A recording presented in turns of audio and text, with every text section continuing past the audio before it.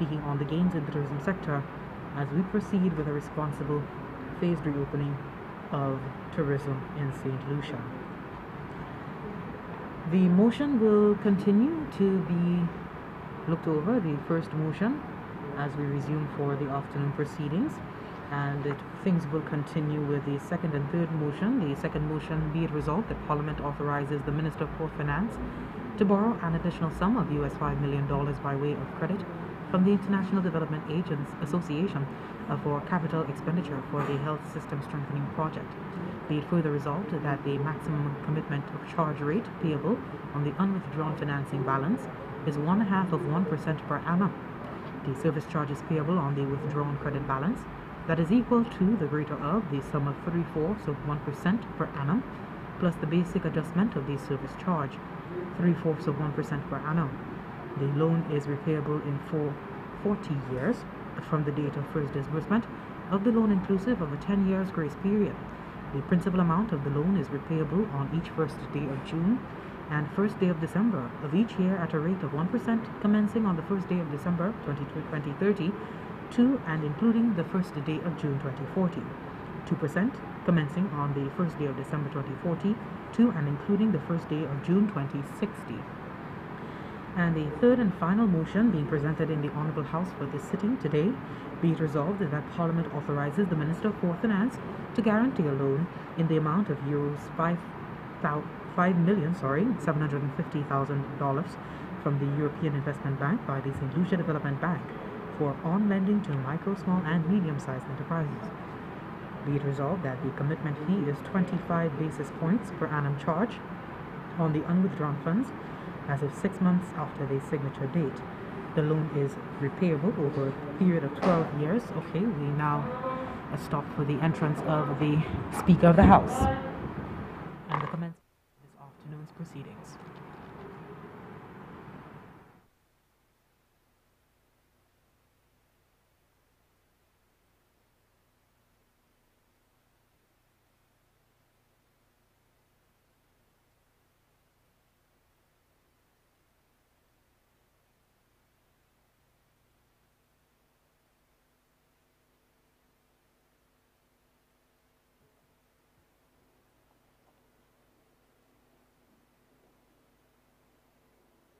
Honorable members, please be reminded that the question before the House is that Parliament authorizes the Minister of Finance to borrow an amount of US $3,750,000 from the CARICOM Development Fund for the purpose of providing financial assistance to support the implementation of the Village Tourism Initiative by enhancing specified infrastructure and supporting eligible small and medium-sized enterprises. Be it further resolved that A, interest is repayable at a rate of 3% per annum on the amount of the loan withdrawn and outstanding from the loan account, and B, the loan is repayable in 48 equal or approximately equal and consecutive quarterly installments on each due date of the 30th day of March, 30th day of June, 30th day of September, and the 30th day of December, commencing 1, on the first due date after the expiry of 2 years following the date of the disbursement of the loan, or 2, on a later due date as specified in writing by the CARICOM Development Fund.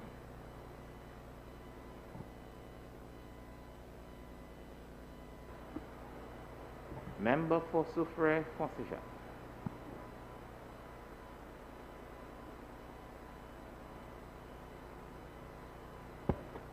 Thank you, Mr. Speaker. Mr. Speaker, I rise in support of the motion as presented by the Honorable Prime Minister for authorization from Parliament to borrow US $3.75 million from the CARICOM Development Fund in support of village tourism. Mr. Speaker, as the parliamentary representative for the Mecca of tourism, I see this initiative as an investment in the people and for the people of Soufrière Font-Saint-Jacques. As you know, Mr. Speaker, Soufrière, amongst many constituencies on the island, have felt the brunt of the effects, the impact, the negative impacts of COVID-19. We have a few hotels that are open, Mr. Speaker, but occupancy is not at a level where many of the persons who have been sent home since March are still at home. And therefore, this form of investment in village tourism to diversify the tourism product, not only in Soufrière, but throughout the length and breadth of this country, is very welcoming at this point in time, Mr. Speaker. I am also very pleased that Soufrière is going to be one of the beneficiaries of the village tourism product when it is fully rolled out. Mr. Speaker, this is an opportunity for many of the small accommodation properties in Soufrière, the small Airbnbs. As you know, Mr. Speaker, many years ago, there was only one particular place in Soufrière where you would be getting private villas owned by expats. But right now, for the past couple of years, we've had a major boom in the expansion of Airbnb properties in Soufrière and Fort Saint-Jacques. And I see this, Mr. Speaker, as very welcoming for those small properties to take advantage of this monies from SLDB in order to improve on the properties. And by doing so, Mr. Speaker, this I see as creating jobs in the constituency, much needed jobs in the constituency, Mr. Speaker. Mr. Speaker, this is an opportunity to empower the people of Soufrière Fort Saint-Jacques, Mr. Speaker, through this motion. Mr. Speaker, as you know, village tourism have started in Soufrière for the past 4 years. And I'm speaking of projects, infrastructural projects, such as the Hummingbird Beach project, Mr. Speaker. A project, of course, which the former administration did nothing about when they were in office from 2011 to 2016. And as you know, the Hummingbird project was completed about a year and a half ago, and it has created a major impact on the lives of the people of Soufrière Fort Saint-Jacques, the small entrepreneurs who have been able to take advantage of the infrastructure which we were able to create at the Hummingbird Beach project, all part of the village tourism concept to add more value to the offerings in Soufrière to the tourism sector. Old Trafford, what we have done to Old Trafford, Mr. Speaker, with the market, the bus terminal, and the additional concession booths which are to come on Old Trafford and the other restaurants, all of this is part of the village tourism concept which we have unrolled in Soufrière. Part of this, the other part of the village tourism project, Mr. Speaker, will see the construction of a vending platform at Torai Waterfall, Mr. Speaker. And this is an area which is a very popular attraction site by the tourists who come to this country. And the vendors who are vending in that area, earning a living there, they're basically on the road, Mr. Speaker. And it is the intention to build a vending platform properly designed so that those vendors can have a proper place to vend the produce, the craft, the souvenirs to the tourists, Mr. Speaker. Mr. Speaker, I see this as an opportunity for the people of Fort Saint-Jacques, the persons who are part of the Fort Saint-Jacques Development Committee. Fort Saint-Jacques Development Committee, Mr. Speaker, is currently putting together an agro-tourism pact with funding from the TF, the Tourism Enhancement Fund, and the JEF, Small Business. And the plan is, Mr. Speaker, for the main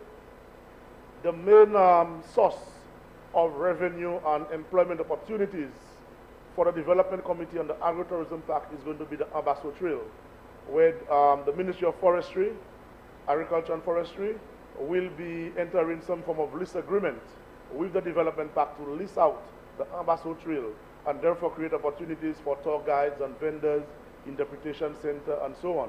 It is also going to be a project where persons in Fort Saint-Jacques will be able to go into the accommodation sector as well, where they'll be able to go into the Airbnbs, the small guest houses, add additional rooms and so on onto their properties, so that persons coming down to Soufrière, whether it is during the week or the weekend, will have facilities, will have infrastructure in Fort Saint-Jacques where they can spend the night, spend the weekend, and go to Abaso Trail, go to the farms, go do bird watching, and so on.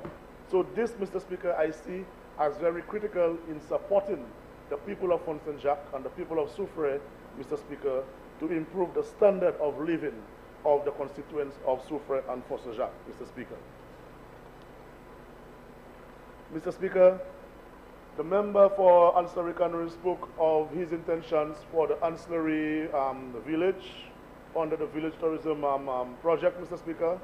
And I must tell the Honorable House that the Department of Physical Planning, the architectural section, is working very closely with the member for ancillary so that we can do a complete redevelopment of the ancillary waterfront. And I am certainly sure that when this development is completed, Mr. Speaker, ancillary is going to be fully transformed and maybe even compete with Soufrière, Fort St. Jacques as a tourism destination, Mr. Speaker. So, Mr. Speaker, I will not delay too much on this motion. I see this as a very straightforward motion, a motion for the people, a motion to create opportunities for the communities of Soufrière, Fort St. Jacques, and in St. Lucia by general. And therefore, Mr. Speaker, I give this motion my unwavering support. I thank you, Mr. Speaker.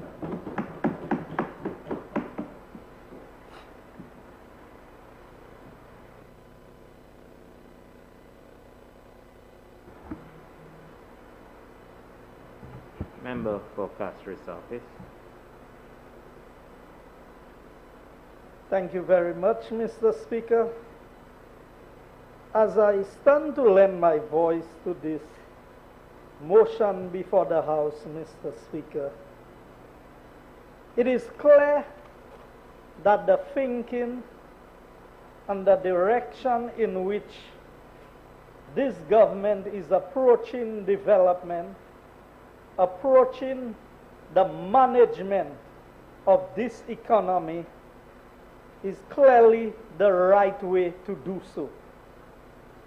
Mr. Speaker, a piece of this motion before the Honorable House today is very significant, even if the amount of money involved in the process is not the $40 and $50 million of borrowings that have been done on other occasions, but it is the significance of what is happening, and listening to the discussion, the debate, the back and forth, those who claim that they have done so much for the tourism sector.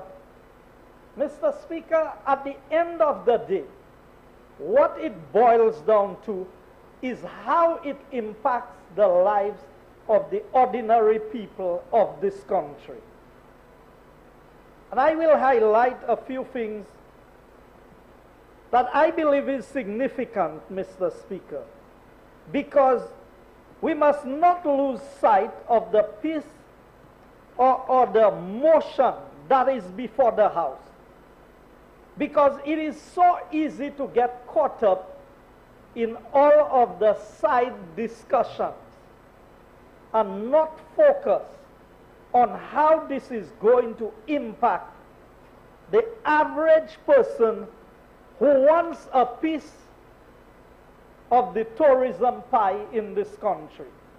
And Mr. Speaker, I will seek to put things in perspective. As I listened to the members opposite, I noted that the member for Castries East highlighted in his opening statement his support for the bill. I noted that, Mr. Speaker. I also noted the member for Castries South questioning the timing of this borrowing and whether this is the best way that it can be used. If they were singing in my choir, Mr. Speaker, I don't know what tune we would be listening to. Because on one hand, when it is convenient, members opposite sing one song. And when it seems that it is something that is beneficial for the people, they sing a different tune because they are not the ones in charge of making this happen. Mr. Speaker, everybody wants to lay claim for what is good. Nobody wants to be responsible for the decisions that appear to be bad. It's not necessarily bad. It appears to be bad. The problem we are having in this Honorable House, Mr. Speaker, is the inconsistency with which pronouncements are made by members opposite. When they're in government, they sing one song. Everything is good. When they're in opposition, the same things that were good is bad because they're in opposition. And countless examples can be highlighted. But I will note a few of them, Mr. Speaker, to put this debate in context of who has done what for the tourism sector. We are led on this side of the House by a member who members opposite very often label him as the only thing he is concerned about and the only thing he knows about is tourism. Conveniently. But today, it's a completely different discussion as to who did the transition from an agricultural-based economy to a tourism-based economy. But I'm going to come to this, Mr. Speaker, because it is important for us to understand how we got to where we are today. There was a time in this country when the economy was based predominantly on agriculture, there was manufacturing, and there was tourism. We heard the member for Castries East Lake claim that the transitioning from agriculture to tourism was led by his government. Now, Mr. Speaker, if that is a transition, then I don't want the members opposite to be in charge of anything that is in transit for me. And let me explain myself, Mr. Speaker. The destruction of the banana industry happened under the watch of the St. Lucia Labour Party. They destroyed the banana industry. And then tourism came in. They claimed that tourism did not exist. But you see, Mr. Speaker, the records are there for a reason. And I will go to a budget debate or a budget speech entitled Stimulating and Reorienting the Economy Towards Sustained Growth. 1998 Budget Statement, 21st April 1998, by Dr. Kenny D. Anthony, Prime Minister and Minister for Finance of St. Lucia. And what is interesting in this document, in 1998, increase in rooms, I'm reading on page 89. Presently, there are about 3,500 to 4,000 rooms available in St. Lucia. Government aims in the short term to increase the room stock to 5,000 by the year 2002. So, Mr. Speaker, if the member for Castries East will lay claim that the economy transition from agriculture to tourism and was ably led by his administration at the time, of which he was Minister of Tourism, and of which he was relieved of the portfolio for Ministry of Tourism for a short period of time, and was given to Minister Rambali, former representative for Castries Southeast, and then given back to him. I don't know what the machinations were then, but that happened. Mr. Speaker, what is the room stock in St. Lucia in 2020? And if I were to go back to the 10 years of the reign of the St. Lucia Labour Party, I will just take the first 10 years, from 1997 to 2006 December elections, what was the room stock in St. Lucia? Now, Mr. Speaker, it's amazing, you know. When people come and they speak about what has happened, you know, in this same speech, Mr. Speaker, I heard him say about where the hotels that the Prime Minister, the present Prime Minister promised. Right here in this is a 500-room hotel in the south of the island. Is there a 500-room hotel in the south of the island? I want to read for you the last paragraph on page 89. Work will begin shortly on an additional 20 suites at Sandals Latok. Club St. Lucia is due for a major expansion. Wyndham Morgan Bay is due for expansion. It is expected that the long-awaited 500-room Viewfort Hotel project will commence sometime this year. 1998, Mr. Speaker. 1998. One word of an out of an abundance of caution, Mr. Speaker, I will not venture to state a starting date, as I am anxious to avoid misleading the public of St. Lucia. It may be noted, however, that the infrastructure for the supply of electricity at the construction site has been completed. Now, Mr. Speaker, why am I making this point?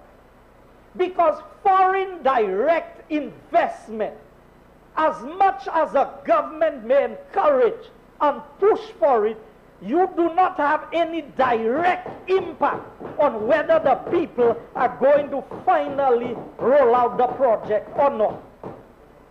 And even, Mr. Speaker, in the tourism sector, when you have done everything you can do as a country and as a government to make all the incentives and everything available, world situations can change dramatically over a short period of time that can put a damper on any foreign direct investment. Why can't we be honest with the people? All governments, based on the pronouncements, the agreement signed and everything, comes and makes pronouncements on projects that should materialize. And for some reason, look at how far La Paradis got to. What is it today?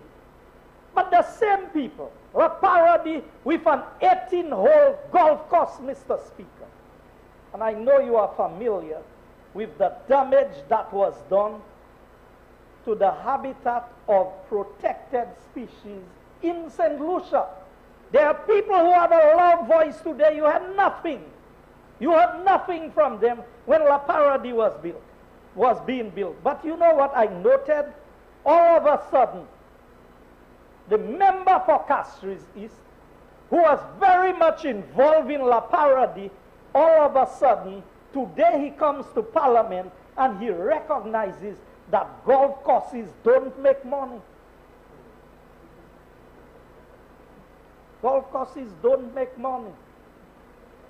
Because Cabot is building a golf course, so all of a sudden golf courses don't make money.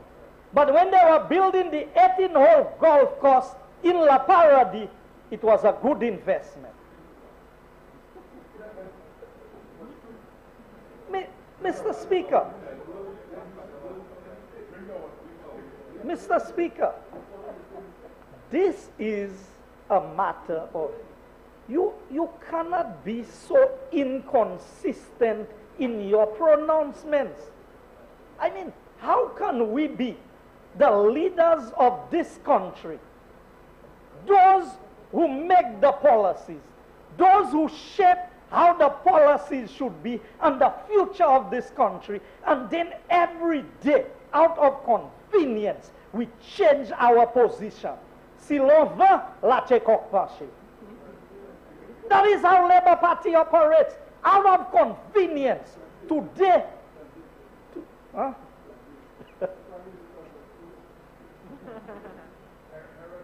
Mr. Speaker, I move on. You know, I heard them talk about MRGs and who giving. Well, let me tell them. On page 91 of the same budget speech, as you may recall, the government took a decision to participate in the marketing of the daily direct American Airlines flight from Miami. This will cost $1.5 million, as I have on several occasions outlined the benefits of that decision. When I'm dealing with the issue of consistency. So when this government agrees to MRGs, it's a crime. When they agree to it, it's the savior for the airline industry. You see, Mr. Speaker, if you cannot be consistent on basic things, how can you govern? So I spoke about the chaos, and Mr. Speaker, the claim that the transitioning, this government, what we are doing in the process is strengthening the ordinary man to become more involved in the tourism industry. And that is important, Mr. Speaker, because tourism is no longer just the big all-inclusive hotels. It's the bed and breakfast arrangements that we have.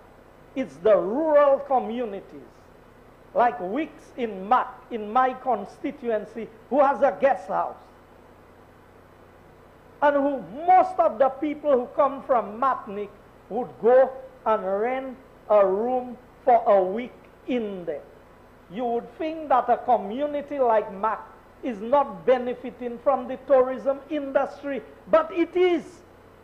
Now, Mr. Speaker, I'm not taking away anything from anybody. Both governments have contributed in one way or the other to the growth and development of the tourism sector. But you see, some people only want to claim the good things. So, ça qui légitime yo ka pren, ça qui bata, c'est pas yo. C'est l'autre monde. When Musa speaking, you're not telling him speak English. Mr. Speaker, I want you, Mr. Speaker, to observe what I am saying here. Because you, Mr. Speaker, sit in this chair, and I know you have to put up with a lot. And so, Mr. Speaker, in trying to grow the tourism industry, this loan facility that is made available through the St. Lucia Development Bank. And Mr. Speaker, I need to remind those who do not know, for history, that St. Lucia had a development bank before. The same wisdom, in inverted commas, of the Labour Party caused them to close the development bank or merge it together with what was the Bank of St. Lucia, not understanding the basis on which a development bank is established. Because when the development bank was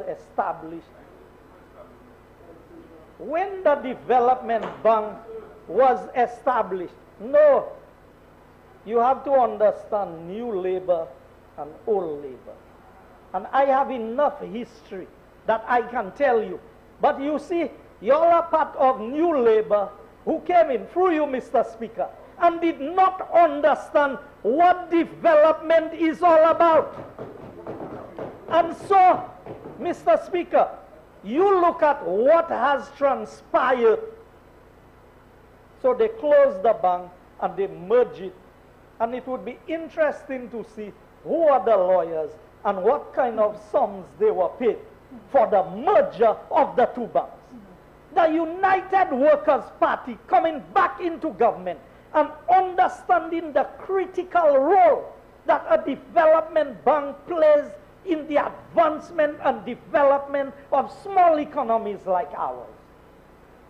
Re-establish a development bank. Thank God they did not close it during the last term that they spent in government. And Mr. Speaker, I will not be surprised the day they get into government, they will merge it or close it because they have a habit of doing that to things that are good for the people of St. Lucia. But the money going to this bank now, Mr. Speaker, creates avenues for the small business people. So, if I look at my constituency, and I can speak to my constituency, and I look at some of the popular places, you look at Glamity, you look at Like It, you look at the areas where people use as a viewing point in Therefore, where they can get local bread made in a drum. You see, Mr. Speaker, some people in this honorable house say they're not eating local bread.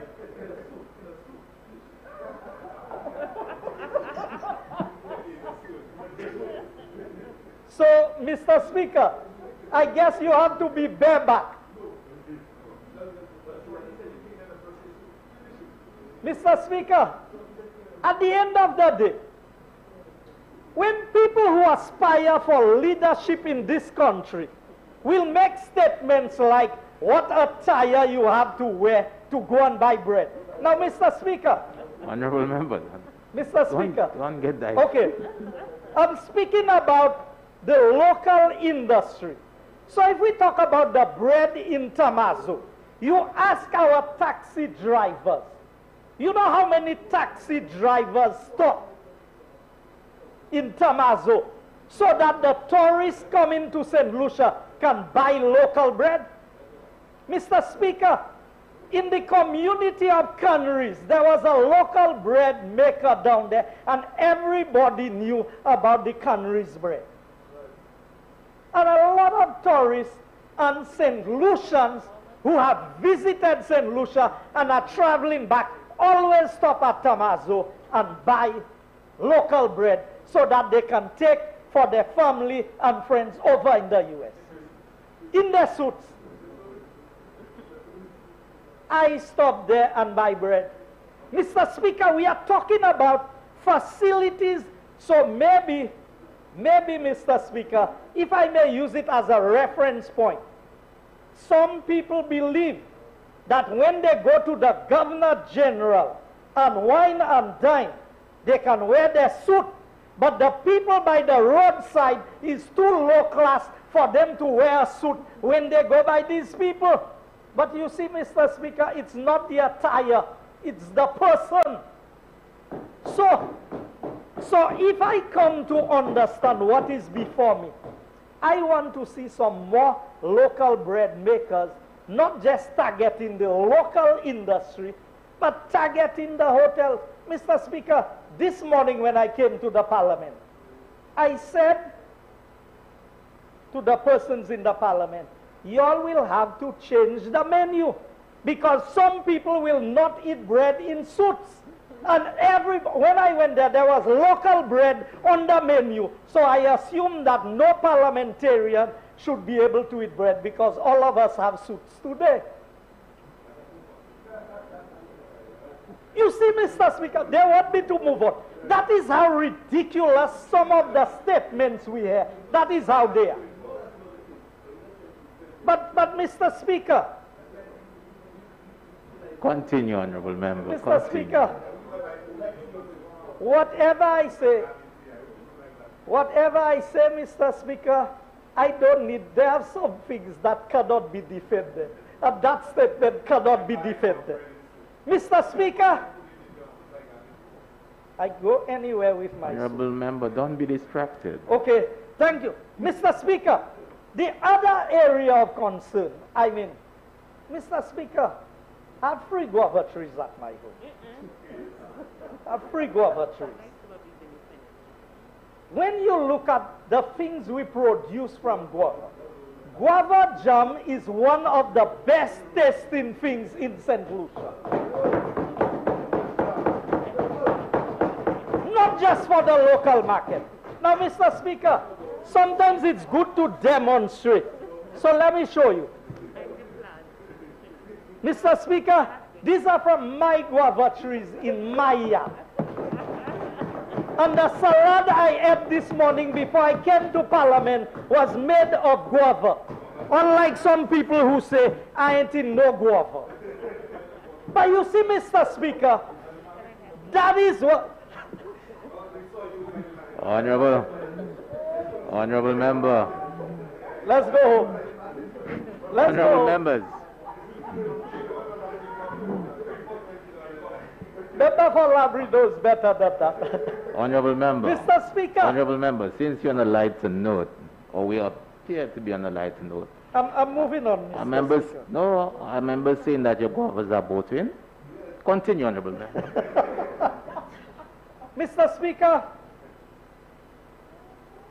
in St. Lucia, just by way of passing, let me inform members that for the 30th anniversary of St. Lucia's independence, I bought 1,000 plants that I distributed to the schools and communities throughout my constituency.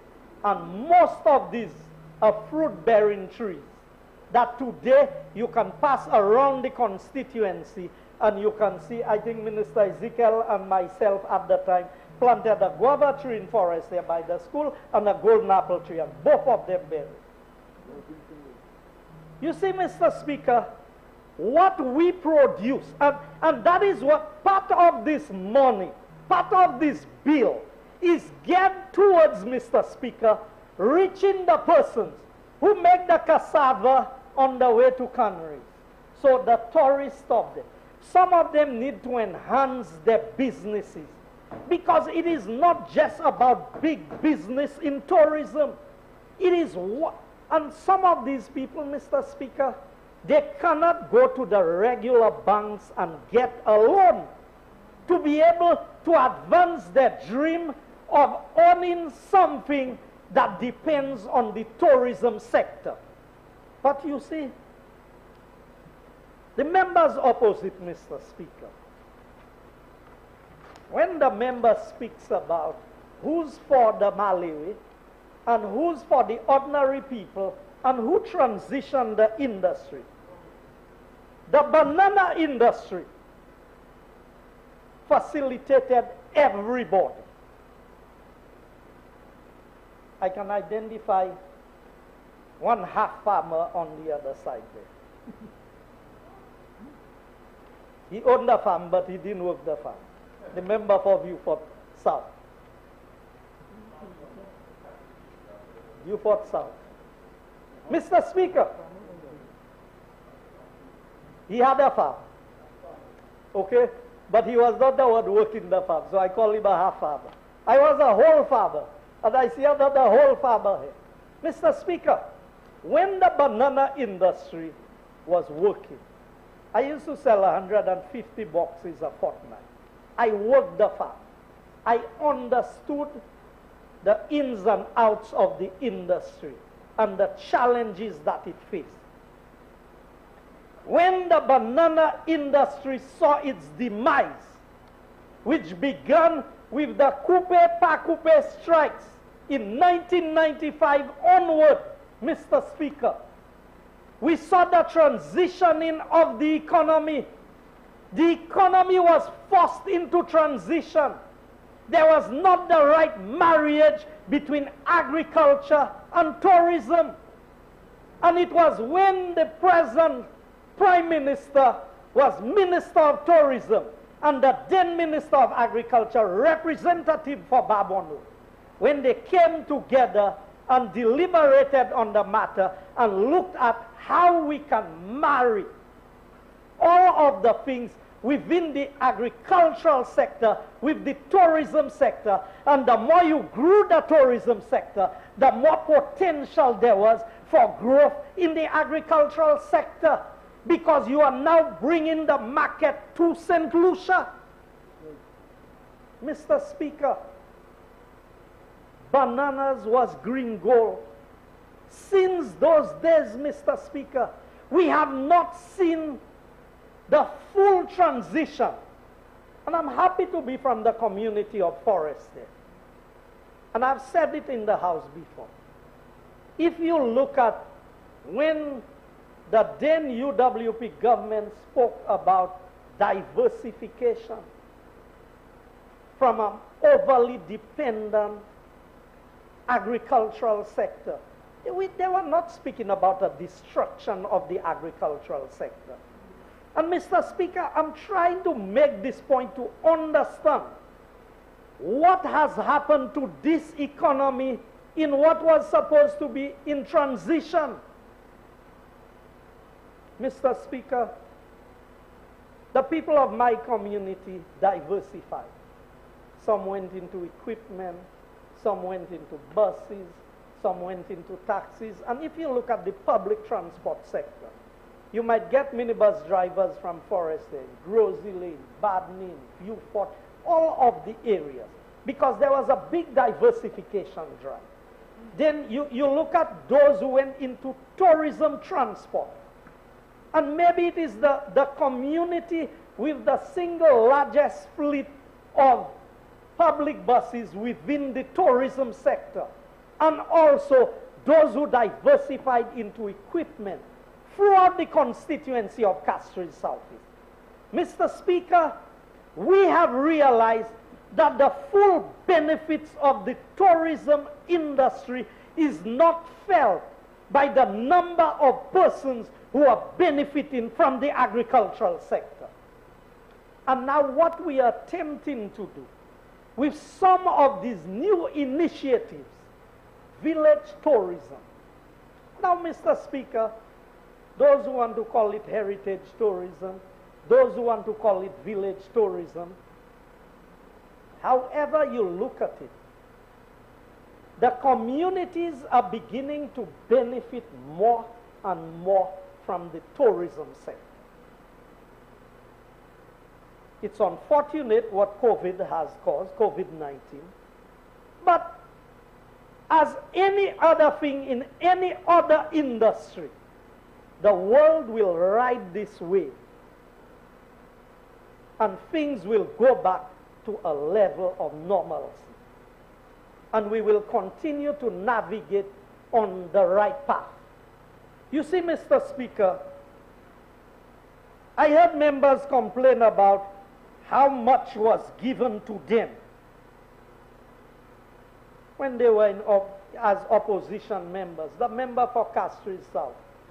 Member for Castries South, if I got 1/4 of what you got as you in opposition, when I was in opposition, I would be happy. And Mr. Speaker, I need to make that point. 15 forms that used to be given to MPs for primary school children, where you would fill out the form and you would go to the RC school from my district to go and collect some supplies for school when I was in opposition. these 15 forms were withheld from me even after I had the names of the students. I had to go and find the money to give to these parents so that they could help their children through school. Today I had the members. Yes, it has been brought in this house before, and I have touched it before. It has never been true. He had explained to me that the member for Labrie didn't get his either, so that should be comfort to me. That's what he explained to me. So you see, Mr. Speaker, convenience, again. Convenience. When he was Minister of Infrastructure, through you, Mr. Speaker, same again, he used to give 60,000 for the stimulus. I said to them, give me a quarter of what I used to give you all, and I will be happy. Not even that. But you see, Mr. Speaker, you cannot govern in one manner. And when you sit in on the opposite side, you don't want nothing you did to come back to you. Now you see me, Mr. Speaker, I've told them, you can call it what you want. I've made my position clear.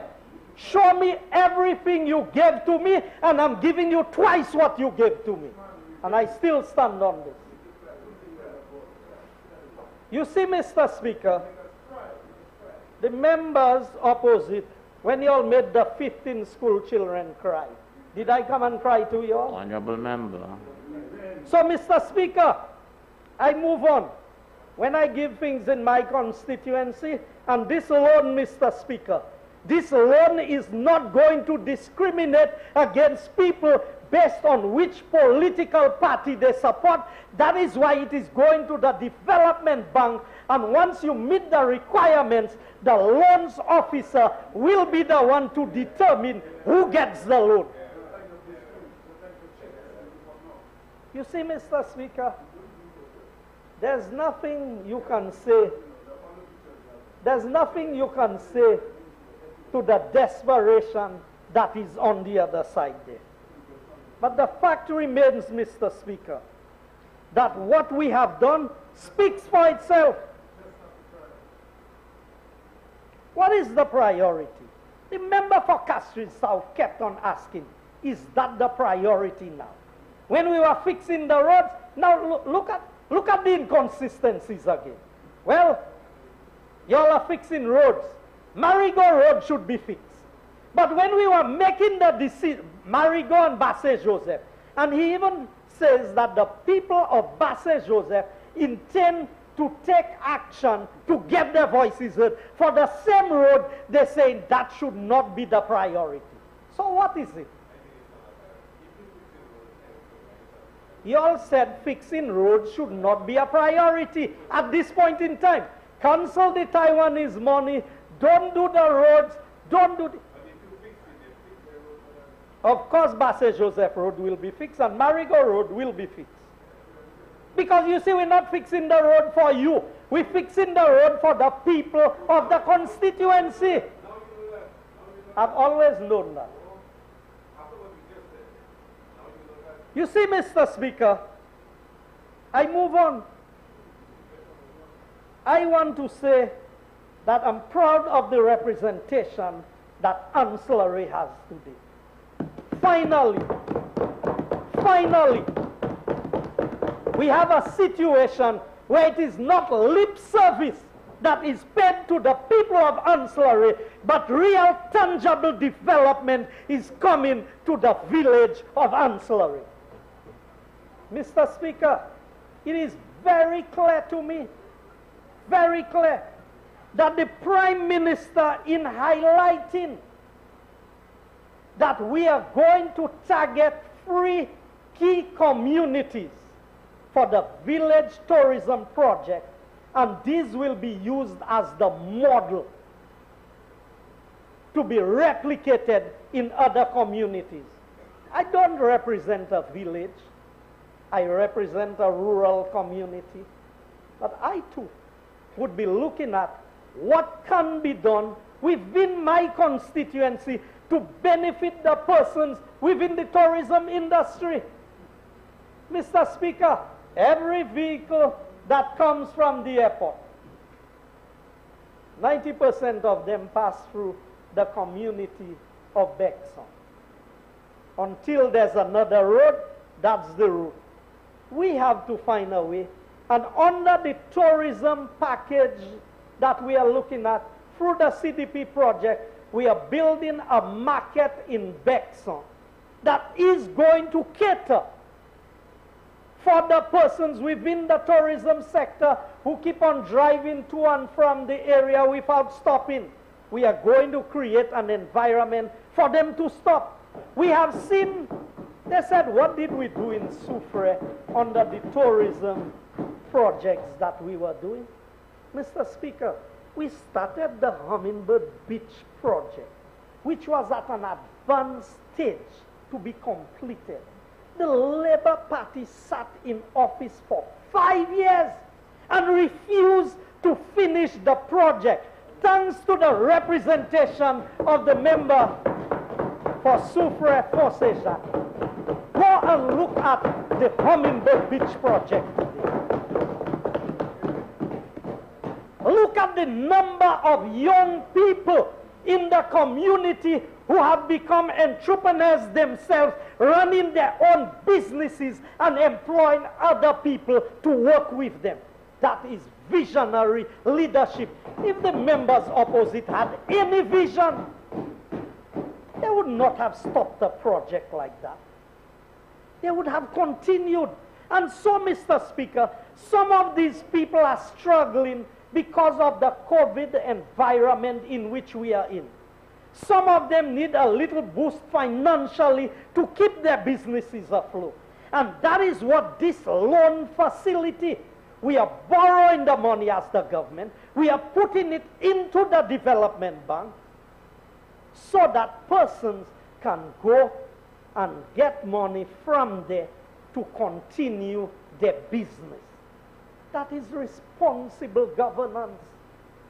That is governance that trusts the people's ability. The people don't want handouts in this country. People come to my office and they tell me, look, c'est pas l'argent moi vle. Give me a little job. Let me work for something so that I can have the pride that I earn the dollar that I have. And not a handout from a politician. You know, Mr. Speaker, I look at the areas within my space. I mentioned a few. We are doing the Bexon Market, Glamity like it. You have places like Bread Masters, where all kinds of cakes are baked in there, bread, special bread. So it's not just the Tamazo local bread that we are talking about. Some of these people would need a little boost. We are looking at the Forestia Nature Trail. We are looking at improving on the Sarot River Lime area, which boundaries Anselare Canneries to Castries Southeast, and formalize the arrangement so that you can have better facilities to accommodate the activities that are revenue generating for the people. Mr. Speaker, it is to see an opportunity and to be able to capitalize on how I can use it. And these are the opportunities that this government is creating even amidst the COVID crisis. We are finding innovative ways to help our people weather the worst part of this COVID crisis. So, Mr. Speaker, members opposite can talk, but when I look at the plans for the Anselare waterfront, I applaud the member for Anselare Canneries, for his development vision for the community, the village of Anselare. And as highlighted by the member for Castries South, Marigot is a very beautiful place, exceptionally beautiful. And I believe that Marigot deserves a better road so that the people in there can capitalize better on the tourism product and the beauty. Just being able to sell a postcard of Marigot means a lot. You see, Mr. Speaker, we are not going to look at it and say, this is in the opposition constituency. But you know, talk about the Marigot Road. I knew he would go there. I knew he would go there. Talking about the Marigot Road and the Basse Joseph Road. For the last 20 years, 10 years of John Odlum, and then 10 years of Robert Lewis. And the road is in the same condition that it was, or worse. Look the member here. You see, Mr. Speaker, Mr. Speaker, they represent their constituency and they do nothing in their constituency.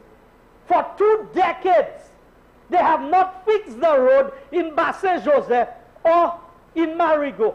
But they come to this government. But you see, we are the government of the people, Mr. Speaker. And we are going to fix the road in the areas that they have not fixed the road. Because that's our job. They expect us to fix the roads, and we will fix the roads.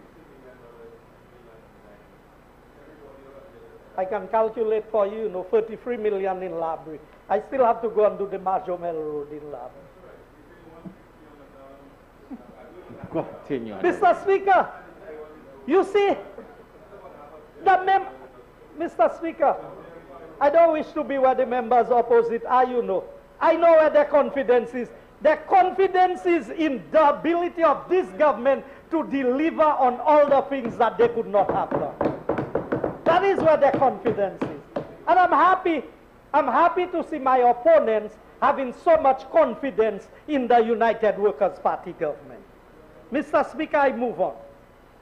So, when I look at what the member is doing in ancillary, we've spoken about there's the fish fry, but Marigot, ancillary is a stone throw away from Marigot.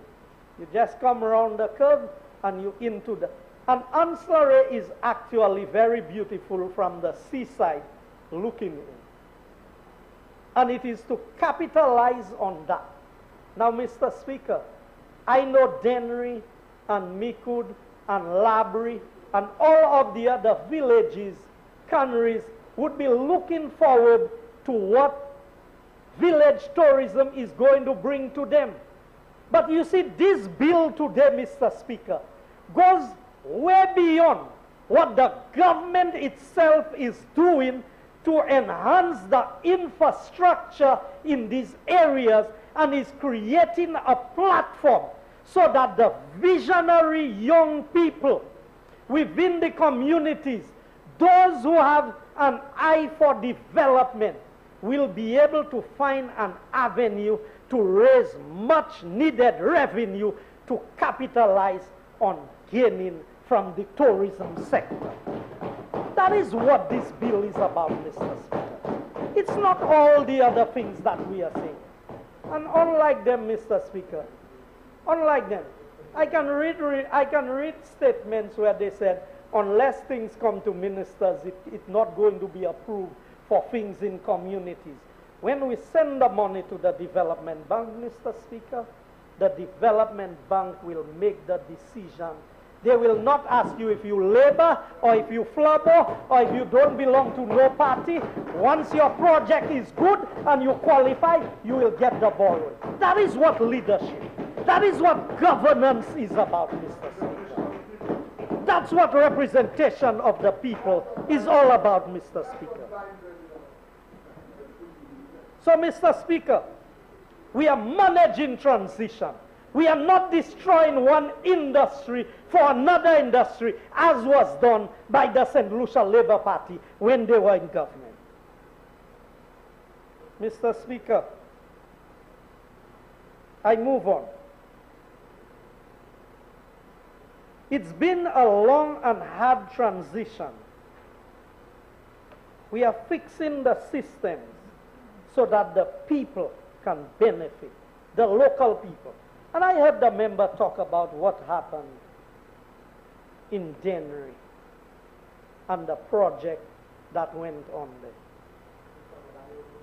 The Land Rover, yes. And the building, the old Lakai police station. Members opposite continue to use information out of convenience without being truthful. Everybody knows that whether it is EU grant funds or whether it is an EU loan, there are specific requirements that must be met for the expenditure of these resources. And what they are doing, Mr. Speaker, is disingenuous to the people and the well-being of St. Lucia in the future, because all of these things are played worldwide, internationally. And when donor agencies like the EU would listen to what the members say, as if the government of the day just came and took the EU money and just spent it as they wanted. I know better than that. I know the member for Micoud South and Prime Minister tried his best to redirect this in a proper manner to get the desired result. But it was set already. Now they want to claim the project at VG. But it would be interesting to know, Mr. Speaker, who had negotiated the terms and conditions for the use of the EU money. Because I can tell you, the EU money, I found EU money on the table when I came to do projects in Prale and in Bans. 2 roads to be done. Grant money. 3 months to go.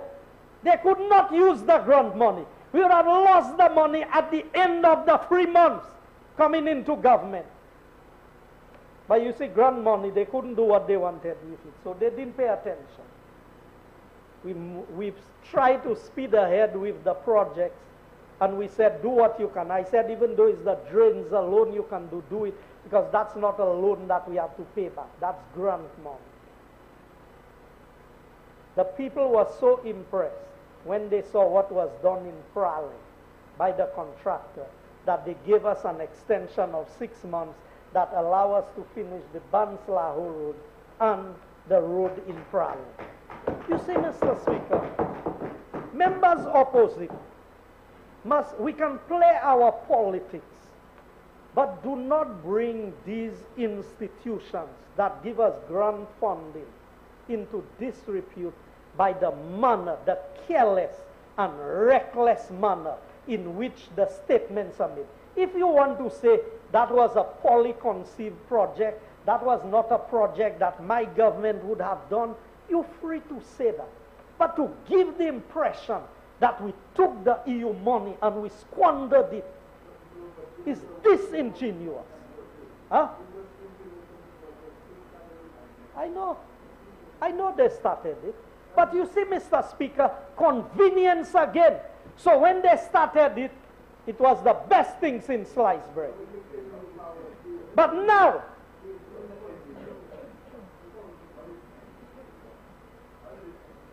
Mr. Speaker, I move on. And so I say, for the NAO's office, the National Authorizing Officer, the EU rules apply across the board for any expenditure that you are going to make. And I want to assure everybody in the international community that whether this government or the opposition when they were in government, the rules have always been followed when it comes to the expenditure of resources gained outside of St. Lucia. And I'm not going to be like them, Mr. Speaker, to castigate just to score cheap political points. That does not benefit us. Because when you find yourself on the other side, you have more problems because it is the pattern that you have set that you now have to deal with. And so, Mr. Speaker, members opposite must stop this. If the people want you, they will vote for you. You don't have to come and mislead the House to gain a vote. Let your record speak for itself in the constituency and let the people vote for you on that basis. You are coming to this honorable house and you are saying that it's for politics that we are doing this. Politics is around the corner, so they come in. So we knew COVID was going to come in 2020. We knew that we would have put measures in place. And it's through the generosity of these organizations that we are getting these funds at concessional rates. So you telling me that we are such geniuses, that we were able to contemplate or to prophetically predict that COVID-19 would be here in 2020 and we would need that money, so we started the process of negotiating to be implemented. When the same members not too long ago, Mr. Speaker, they were in the House when they were laying claim to the water project in January. I don't care who lay claim to the project. The money didn't come from any of our pockets to do it. But you know what they said? You know how long it takes to implement projects, and we were doing this and we were doing that. I'm not self-righteous, I'm truthful. That's the difference between you and me. I'm truthful. Mr. Speaker, I'm not self-righteous, I'm truthful. And he needs to learn some of that. Mr. Speaker, so when we come to the Honorable House, we are not coming and pass bills because of them. We will be here after the next election on this side of the house.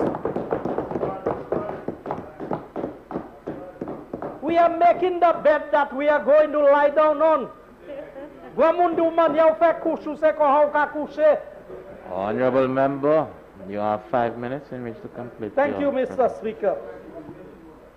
And so, Mr. Speaker,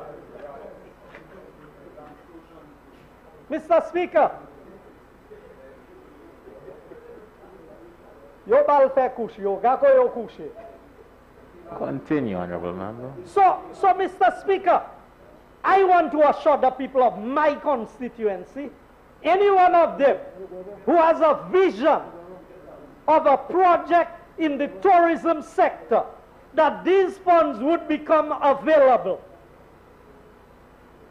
so that they can access and they can grow their business. Because, Mr. Speaker, in this environment, we have spoken about empowerment of the people. And the best place to empower people is in their pockets. Well, l'argent, est que ça dépenser manière vle, ou pas de politician make an order of drinks for me. But I want, when I walk into my constituency, that my people not asking me for a drink, but they're offering me a drink because we have empowered them to be able to earn their own money. Is water I drinking? So water is not a drink? It's the same thing. You don't eat hot bread, you don't eat guava. So water is not a drink. A bottle of water is more expensive than a soft drink. Honorable Member. Mr. Speaker, in closing, I'll give you what the member for Castries is not eating guava. Mr. Speaker, there are opportunities. In every crisis, there are opportunities. And out of this COVID crisis, there are rising many opportunities. But it takes good visionary leadership to create the enabling environment for these things to happen. And I believe that this small loan that will be available through the St. Lucia Development Bank will go a long way in helping more persons to be part of those who would earn from the tourism sector. I thank you, Mr. Speaker.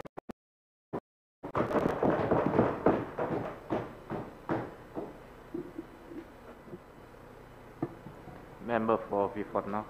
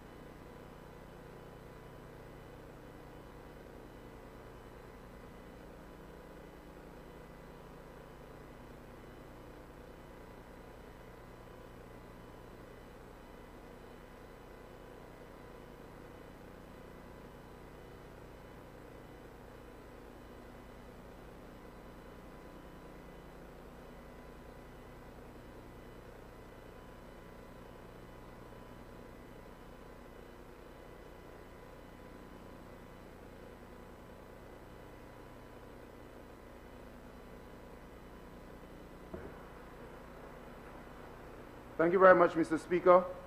Mr. Speaker, let me thank you once again for this opportunity to contribute to yet another resolution, this time the Village Tourism Initiative by enhancing specified infrastructure and supporting eligible small and medium-sized enterprises. I sat there, Mr. Speaker, and listened to many exchanges and jabs about guavas or guava and bread and who had suits and who didn't have suits. And I listened to the member for Castries Southeast when he spoke so glowingly about the many people who will get opportunities. Mr. Speaker, the record of this government will show that the people who really got opportunities are the few multi-millionaires who manage most of the millions and secure the chunks for themselves, the friends, family, and undeserving foreigners of this government. Mr. Speaker, I sat and listened to members opposite addressing this matter of village tourism, and I could not believe, Mr. Speaker, that they were speaking at a time when all around the world, all development agencies, the United Nations Conference on Trade and Development, so many experts are saying to us that we need to take a new direction in tourism. They were there talking, Mr. Speaker, as if nothing has happened in the world, and that they are going to build things all over the country, build things on the roadside so that the tourists will stop and do the very same things that they were talking about prior to COVID. Mr. Speaker, this is a government without any vision, without the ability to adjust to crises in the world, as we have seen, Mr. Speaker. And their responses to this resolution here today prove that. Mr. Speaker, I waited in vain for the minister with responsibility for tourism, and I waited for him to explain to us how this initiative would really impact all of these people whom he said the initiative will impact. But again, business as usual, throwing quarrels to members opposite, and not a focus, as the member for Castries South said, about the thousands of St. Lucian workers who are out of a job today as a result of the negative impacts of COVID, and how this initiative will assist them. And I will show you in a while, Mr. Speaker, that so many international agencies are pleading with governments to focus on the workers today, these workers who are out of a job because of COVID-19 impacts. And today, I am here in the Parliament listening to these members opposite, as if nothing has happened in the world, and they will build things all over the place to cause tourists to come. It's as if, Mr. Speaker, nobody opposite has explained or understood that tourists don't just come to your country simply because you build this and you build that, and that they are going to come. All of the indicators show that it's going to take some time, Mr. Speaker, before the tourists come back in the way that they did before. When I listen to the Prime Minister time and time again, he speaks about the revenues coming back, as if things will come back to normal. I listened to the member for Castries Southeast, and he said the same thing, to the effect that things will come back the same way they were. Every crisis, the world comes back to normal and things change. All of the research demonstrates, Mr. Speaker, that when we have had major crises in the world, things never come back to the same. They never come back to the way they were. Never.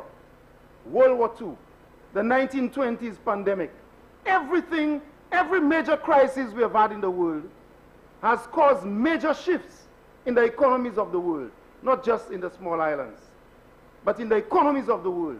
And I have not heard any argument here today which connects the impacts of COVID-19, our tourism in St. Lucia, and indeed the Caribbean, the source markets, the United States, England, Europe, and so on, what's happening over there, and how it connects to these initiatives that the members speak so glowingly of. Business as usual. Mr. Speaker, these members are not ready. They have not demonstrated to the people of St. Lucia how they're going to manage this economy, and they are not speaking to the thousands of people who are out of work. Mr. Speaker, I am here to speak on this resolution, and I want to relate it to the thousands of people who are out of work. Those people who don't know after this month whether they will be getting money to send their children to school. Those people who are tourism workers or workers in the industry who had to pay registration fees. These are the people I want to talk about. Those born and bred St. Lucians. Those people who are grown by the St. Lucian economy and the St. Lucian way of life. Mr. Speaker, the United Nations Conference on Trade and Development indicates that the global tourism standstill due to COVID-19 has cost the sector dearly, especially in countries like ours, Mr. Speaker, that's heavily reliant on tourism. And they speak about how this new tourism could be rebuilt. And that is the kind of thing I'm interested in. How will this new tourism be rebuilt? It is not just about building things as the members indicate. This pandemic gave a blow to many employment opportunities and to people who are working in tourism in St. Lucia. And the echo, Mr. Speaker, as you well imagine, is worldwide. They're saying to us, Mr. Speaker, that over 100 million jobs are at risk. And only on August 25th, the United Nations Conference on Trade and Development, they were indicating to the world that this is going to have profound impacts and all countries must do things differently. What about St. Lucia, Mr. Speaker? How many jobs of St. Lucians have been lost? Is it 16,000? Is it 17,000? Is it 12,000? How many families have been impacted? And we are here in this house talking about guava and people being guava to the house as if this is some kind of papi show. How many families today do not know how they are sending their children to school tomorrow? Families who are people who worked in the tourism industry, Mr. Speaker. And what are the policy responses by this government? This is an urgent situation, Mr. Speaker. L'année chaque monde qui j'appelle travailler en affaire hôtel et différents tourisme. Et nous venons ici, Mr. Speaker, qui parler de l'argent que le gouvernement a prêté pour aider les gens qui veulent bâtir tourisme, affaires tourisme. Mais ça m'a dit tout partout au niveau de la terre. Toute grosse organisation qui a dit que tout gouvernement ni pour garder les affaires tourisme là différents. C'est pas même bagaille tourisme. Ça tout seul maintenant.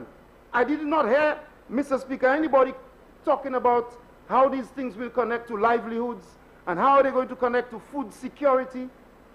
It's as if all the tourists will return. Exayoka dia, Mr. Speaker, tourism pa kay manye iteye.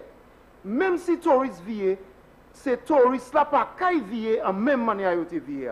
Comme ça, gouvernement ni pour prendre un différent chemin. Et nous pas qu'à ouais gouvernement qu'à prendre un différent chemin. À quoi dit c'est même bagaille. Yo venir kay là qu'à parler about gouyave avec pain, toute qualité bail comme ça. Et là ni autant monde qui pas qu'à travailler. Qui ça gouvernement essaie pour faire avec ces monde là qui pas savent qui manière yo ka voir ici l'école demain, monde qui ka travailler en hôtel. Combien 100 monde pas qu'à travailler. Et c'est pain et gouyave yo ka venir parler about un house là aujourd'hui à Mr. Speaker. There are so many of my constituents who work at Coconut Bay, and they are not working, Mr. Speaker. They need to find out what are the new policy responses. How is their government going to support them and to ensure that they can survive? Mr. Speaker, the outlook is very gloomy. And the reality is this: we have a Prime Minister who continues to make pronouncements all the time. In his presentation today, the Prime Minister indicated that by March 2021, revenues should be back. By March 2021. And that is 7 months from now. In other words, Mr. Speaker, he's indicating to us that the revenues should recover by March 2021. 7 months from now. The recordings are there, Mr. Speaker. If that's not what he said, if he said it in another language, then let me know. If he spoke another language. 7 months from now. March 2021 is 7 months from now. But here is what the United Nations Conference on Trade and Development is saying. They published in a report recently in September of this year, this month, that because of a protracted break in international tourism, a protracted break of 8 months could raise worldwide losses to $2.2 trillion.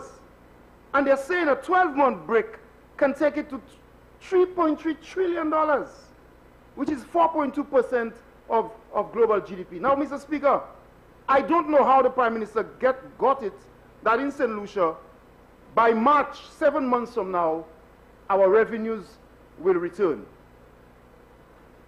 And that's the kind of thing I'm talking about, Mr. Speaker. Being real with the people of St. Lucia. And saying to they're saying to the people of St. Lucia, we are going to do all of these things. We are going to put a jetty over there, and so on. And that's going to make your life better. We're in a situation, Mr. Speaker, where tourism, as we know it, will never be the same again. But this government is living in a dreamland. They promise you all sorts of things and expect you to believe them because the Prime Minister says so. And so by March of next year, our revenues will be back and things will be okay. The same United Nations agency, Mr. Speaker, and I quote them, they say fears abound. In other words, people are afraid. So it's only in St. Lucia the government is very bold and everything will turn to magic. And that's the kind of thing, Mr. Speaker, that causes crashes in economies. Because in St. Lucia, everything is fine. The revenues will return. L'argent touriste ka vie. So, moun pa ni pou konsene parce que gouvernement ka mette ti shop pa la, ti shop pa de la, avec touriste ka vin gen. Tout moun ka di, tourisme pa ka même manière ite. Et gouvernement sa ka continue mette zey ada poyen tourisme sa la, plus gros passe ite mette avant. Although we are in a crisis situation. Mr. Speaker, the United Nations is saying to us that look what's happening in Europe. The same travel restrictions that were lifted for summer are now coming back. And this, Mr. Speaker, this resolution is obviously predicated upon the fact that in our source, upon the notion, the belief that our source markets will rebound. And the United Nations is saying to us that over there they are afraid. Fears abound, Mr. Speaker. That in Europe, travel restrictions are back. You see what's happening in England. But no, this government is burying its head in the sand because it's going to get a loan and they're going to boast to people, nou ka fe this bau, nou ka fe that bau, in a dream world, instead of facing the facts and creating policies where people can eat and people can survive. Mr. Speaker, the United Nations again urging governments to protect workers. In fact, in the document, it actually says people first. People first. It's in the document, in the United Nations document. And that was indicated, Mr. Speaker, by the Secretary General, Mokisha Kituyu. And she insisted that in this environment, governments must put people first, advising governments to assist current tourism enterprises. There's a whole discussion, Mr. Speaker, on what should happen on the blue economy. A lady called Donna Bertirelli, Mr. Speaker, spoke about it, advising governments to take a new direction, but not this government. And so many opportunities this document is saying, yes, you can rebuild community, you can do activities that will help the communities and benefit the environment. But what's important, Mr. Speaker, is to focus on these people who are suffering. If the member for Ancillary Canneries and the Minister for Tourism has these ideas, I did not hear him present them in this debate. And if he has ideas for the blue economy and people who are doing CMOS, for example, like in our constituency, the Opicon CMOS farmers are doing very well. I didn't hear him speak about this, Mr. Speaker. There are a few things, Mr. Speaker, that must be done. And I'm not hearing it from this government. I'm not hearing this government talking about a resilient, inclusive strategy to change what's happening with what will happen with tourism and change how our people will benefit. I'm not hearing this government talking about how, in specific ways, they are going to mitigate the negative impacts of COVID-19 on various groups, on women, on youth. They said generally Vieux Fort is part of it. I don't know if the member for Vieux Fort South has details, but I don't know what parts of Vieux Fort. I have not heard any consultations with groups in our area, like the Yelp Environment Group, which is developing a waterfall in the Bellevue Grace area. I have not heard consultations with the Laurels groups and the people who fry fish at Opicon. I have not heard the consultations with the turtle watchers on Sandy Beach.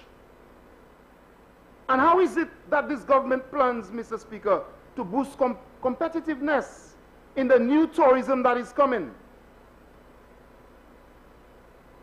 And what is it this government is doing, Mr. Speaker, to promote domestic tourism? Maybe the Minister for Tourism can answer.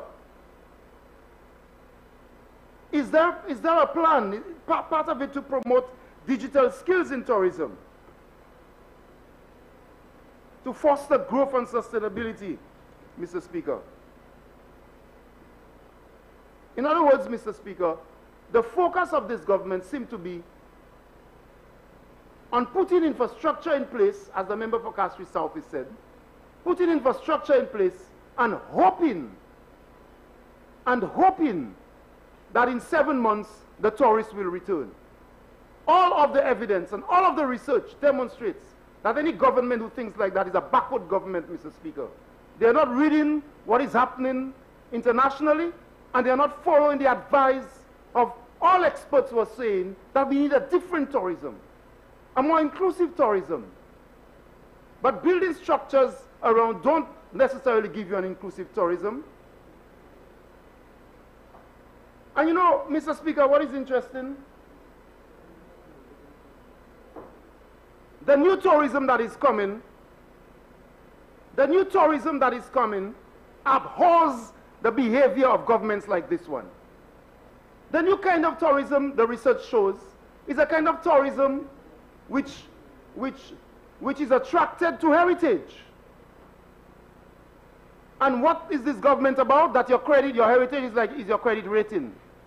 You think the new kind of tourism doesn't know about that? The new tourism that we're thinking about is a tourism that appreciates people and their local assets, their beaches. But there is a government that is hell-bent on giving away our beaches. They had Sandy Beach as part of the DSH deal. And that's the new kind of tourism that's coming. And even up to now, Mr. Speaker, they have plans for developments that will take these developments right up to the edge of Sandy Beach.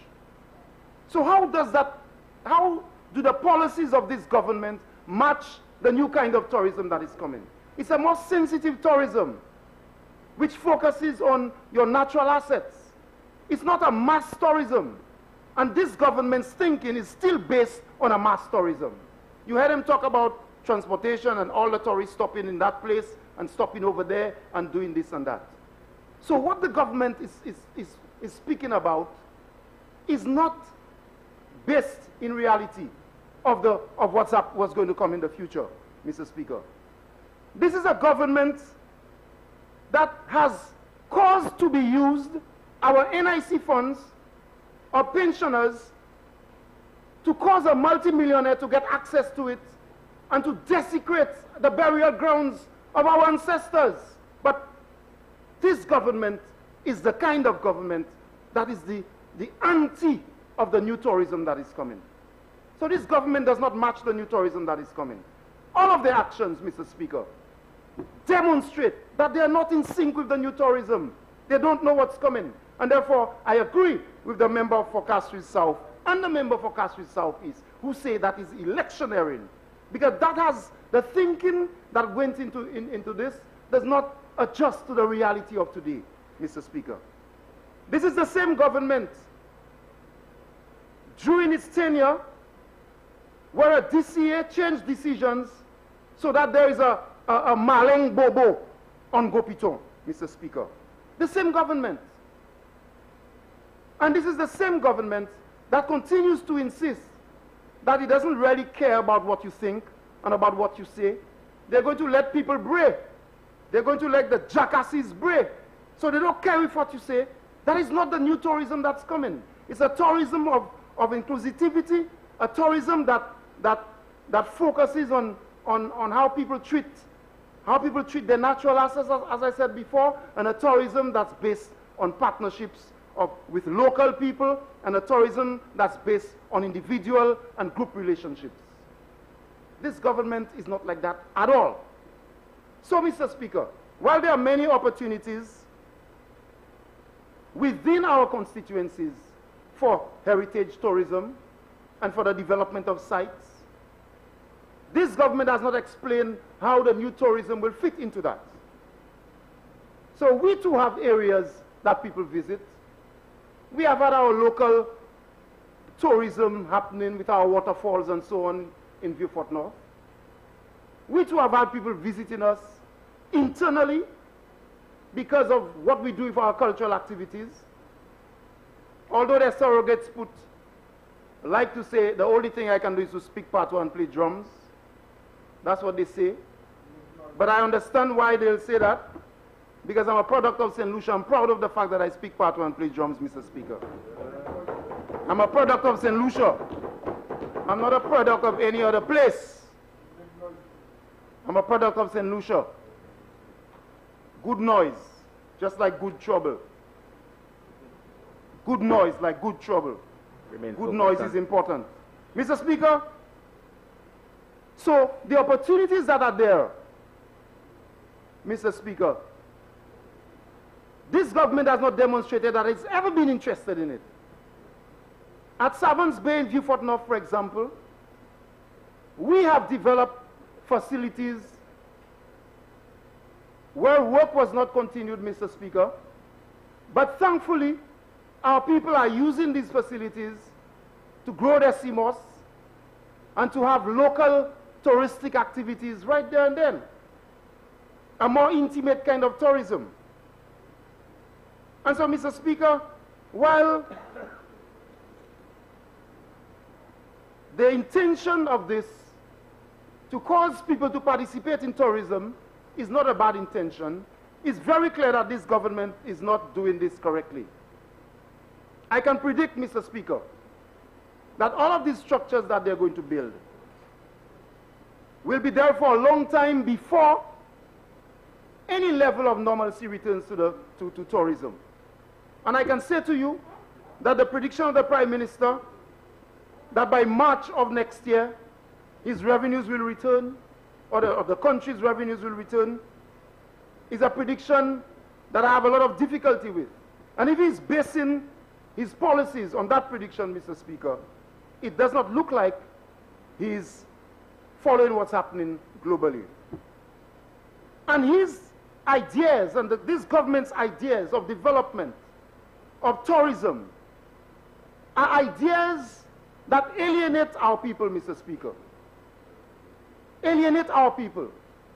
So there are more incentives, more likability projects for people who come to St. Lucia during this COVID pandemic from countries where you have the most COVID in the world. But St. Lucians themselves will soon get imposed upon them some of the most draconian measures that are not in a state of emergency. You see how this government is two-faced, Mr. Speaker? And that's the kind of thing that is happening. So, Mr. Speaker, I trust that since the loan will be in the SLDB, that there's no political interference. What? And I trust, Mr. Speaker, and I hope that this government, in fashioning the bill, as the Minister for Tourism said, takes into consideration the new realities with tourism in St. Lucia.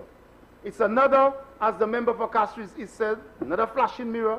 Just like they said they remove VAT, just like they said they're going to build 7 hotels, just like they said we'll have a Pearl of the Caribbean and no ghetto in Vieux-Fort. They call us ghetto people, and showed all kinds of pictures and all skyscrapers. Just like that, Mr. Speaker, I believe this is an election project. I do hope people benefit from it, because it is the people of St. Lucia who have to repay this loan, and this government is not acting, Mr. Speaker, like they understand what's happening to tourism in the world, and they have not demonstrated to us the new vision and how the new tourism will be. I thank you, Mr. Speaker.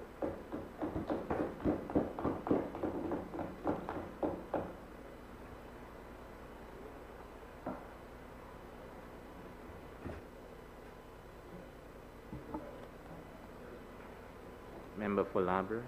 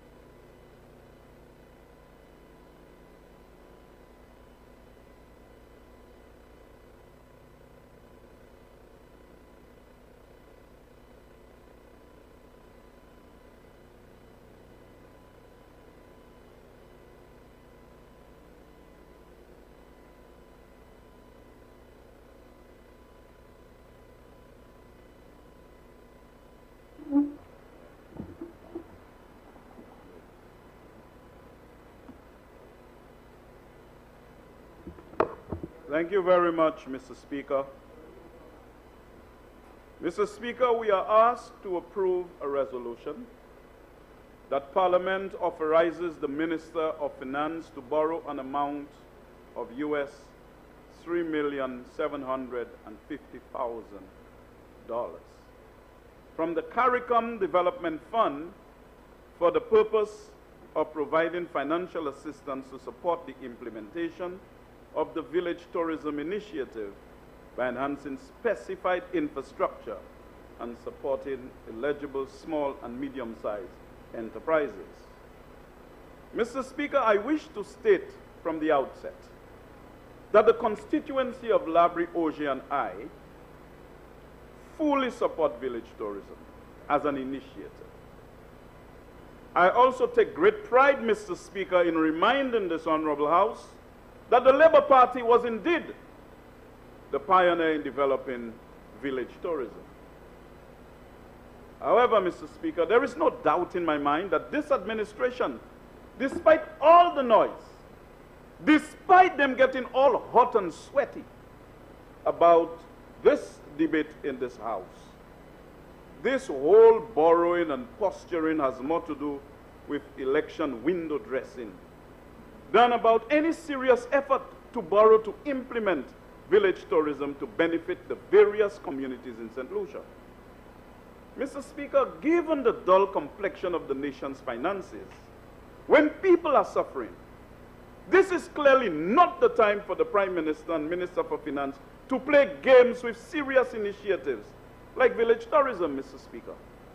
It is inopportune at this time to incur additional debt for playing games with the minds of the people of this country. And Mr. Speaker, The leader of the opposition was right when he took us down memory lane and quoted the Prime Minister's comments. And he went as far back as 2007.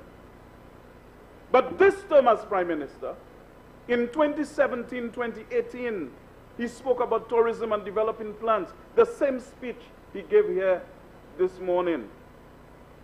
So, Mr. Speaker, 2018, 2019, the same story. 2019, 2020, the same story.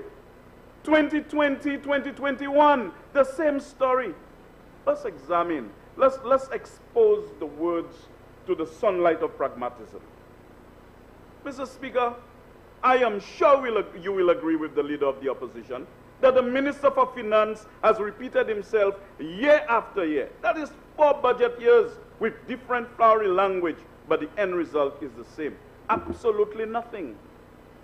Mr. Speaker, the Minister for Finance also stated that funding is coming from the OECS Tourism Competitiveness Project.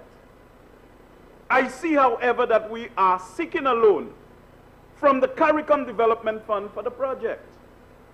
Mr. Speaker, I checked the estimates for 2020-2021 and note that there is a total project cost for village tourism of $12,975,290, of which a measly $173,127 has been spent to date. In the estimates, an amount of $1,042,688 has been allocated, of which $742,688 is from a grant from the CARICOM Development Fund, and $300,000 is from bonds. Under the OECS Tourism Competitiveness Project, an amount of $3,950,612 is approved. We do not have, however, information on the amount that is allocated to village tourism from that amount. It is clear, however, that this new loan from the CARICOM Development Fund, and I emphasize loan, Mr. Speaker, is not featured in the budget for 2020-2021. The total amount of this loan is US $3,750,000, or EC $10,125,000. Mr. Speaker, only a few months ago, in one sitting of Parliament, we were asked to approve a total of US $75,700,000, or $204,390,000 in the House. And none of those projects of borrowing were included in the budget that was recently passed, Mr. Speaker. In the 2017-2018 budget estimates, the project cost for village tourism was $2,710,000. And this was to come from grant funding from the CARICOM Development Fund. In 2018-2019, the project cost for village tourism was reduced substantially to $324,000. And again, the source of funding was grants from the CDF. In 2019-2020, the total project cost was reduced further to $164,654, with source of funds being CDF. So, Mr. Speaker, for the period 2017, 2018 to 2019, 2020, there was zero expenditure for village tourism. And that is a government that prides itself as a government that is interested in tourism and building the tourism product and diversifying. For 4 years, you all did nothing about village tourism. You all were more interested in other things like horses and cabots and all sorts of things that will not build the economy of this country. And then you all come and attack the opposition that has delivered in village tourism, Mr. Speaker. So, Mr. Speaker, this shows clearly that this government is not serious about village tourism. 4 years of bluff and fluff and nothing to show. Mr. Speaker, I need to ask the Minister for Finance about the status of the establishment of the company Village Tourism, Inc. and the preparation of the legislation for village tourism. I guess it needs another 4 years to establish the company and, of course, to properly put legislation in place. Mr. Speaker, my colleagues are correct in saying that elections are fast approaching and the government is attempting to do something quickly before the elections.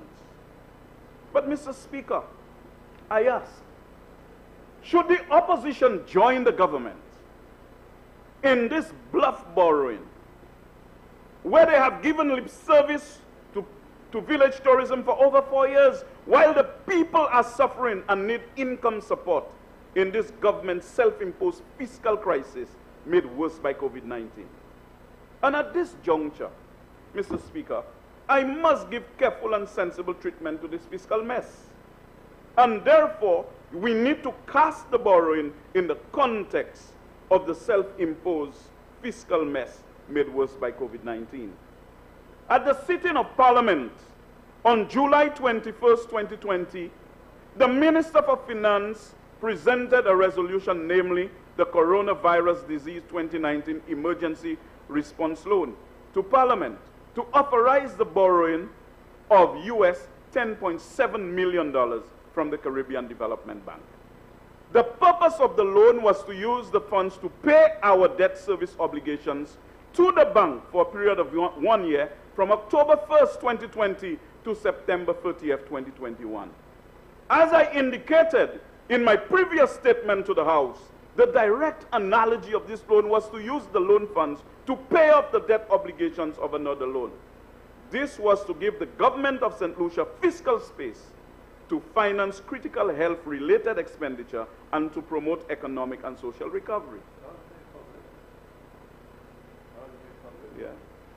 At that sitting, I requested that the Minister for Finance present an update to Parliament on the fiscal performance of the country, as it would be important for Parliament to receive information on the actual performance to date of the major critical fiscal variables, including revenue, expenditure, borrowing requirement, and debt, as well as the forecast for the remainder of the year.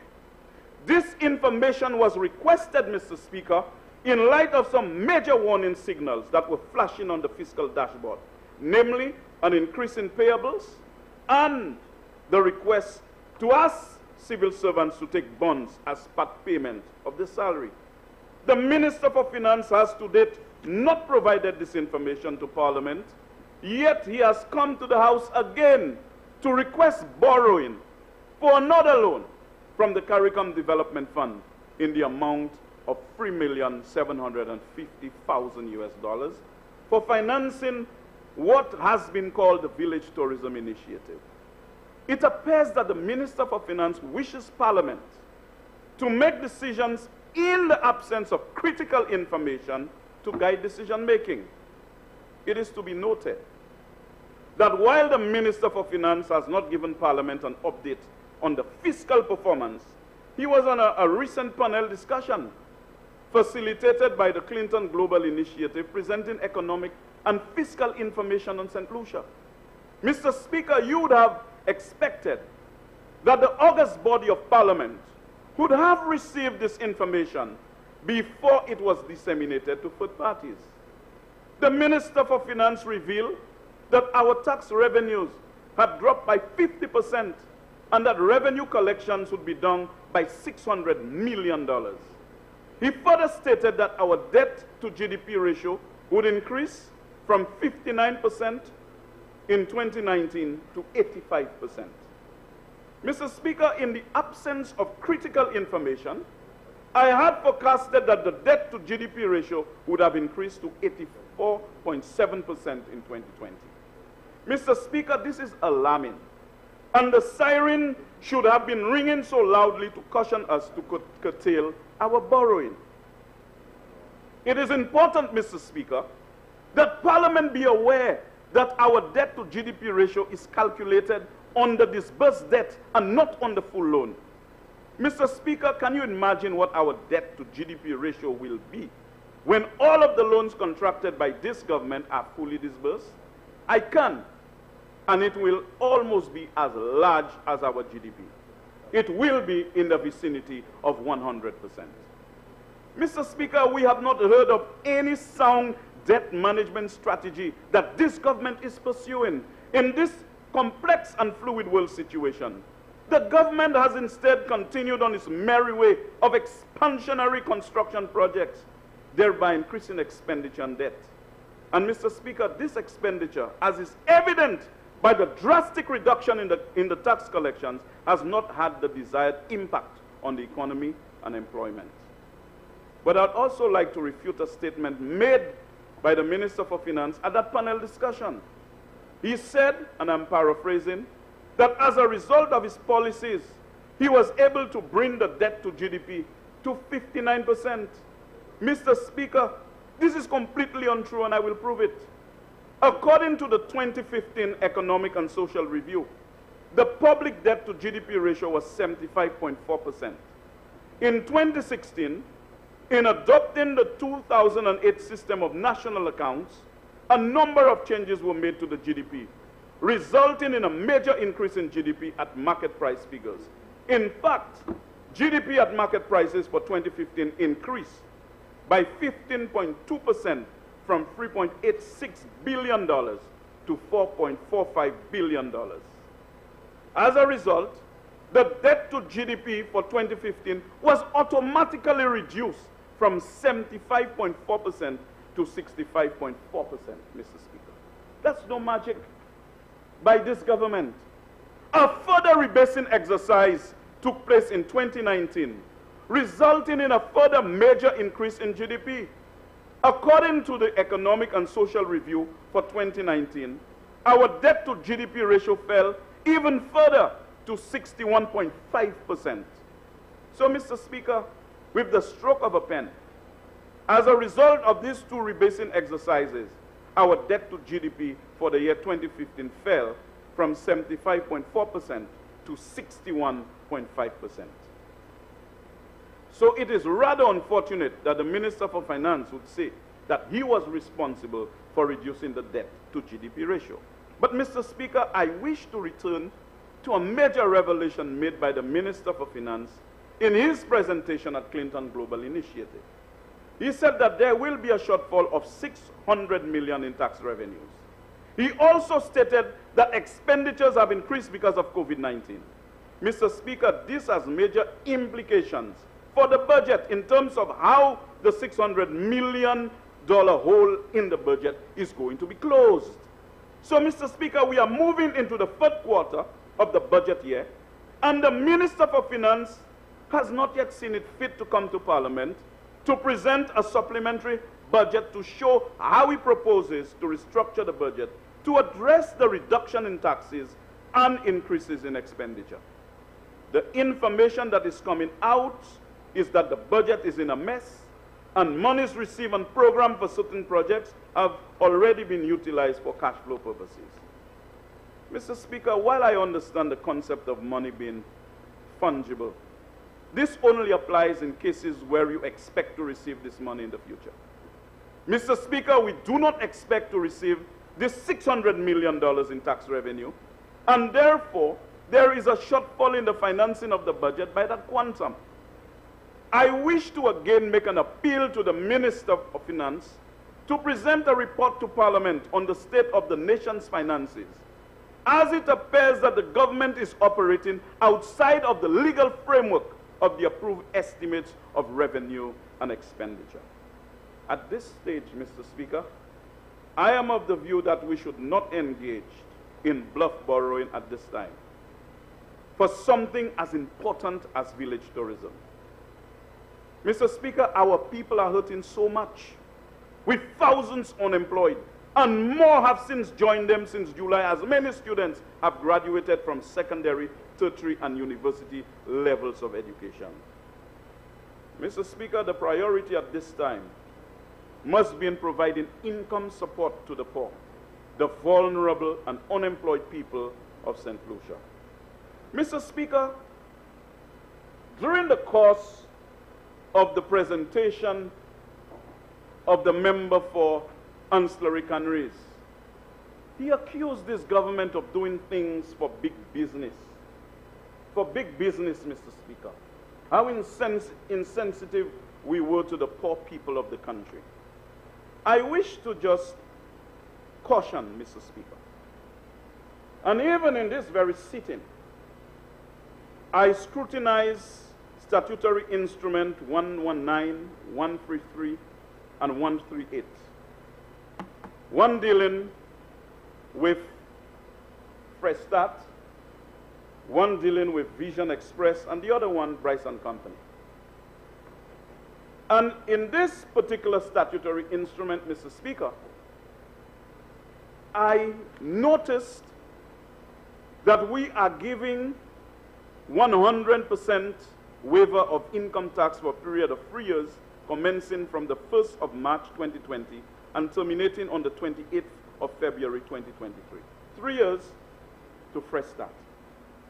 At a time when revenues are down and people are hurting,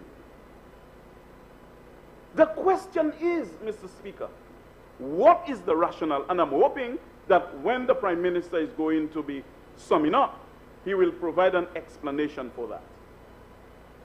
When people are hurting, and Fresh Start is one of the companies, I must admit, have been very, very lucky to have a lot of direct awards going its way. And it's doing better than a number of others. And so at all times, Mr. Speaker, I will support the government, whether it's this one or a Labour Party government, assisting local business.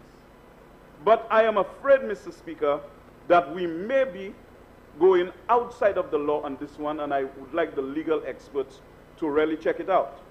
Because it indicates the approved service of Fresh Start is, and I quote, civil works relating to the design, construction and maintenance of the physical and naturally built environment, including works such as roads, bridges, canals, dams, and buildings, are declared to be an approved service of Fresh Start Construction Company Limited.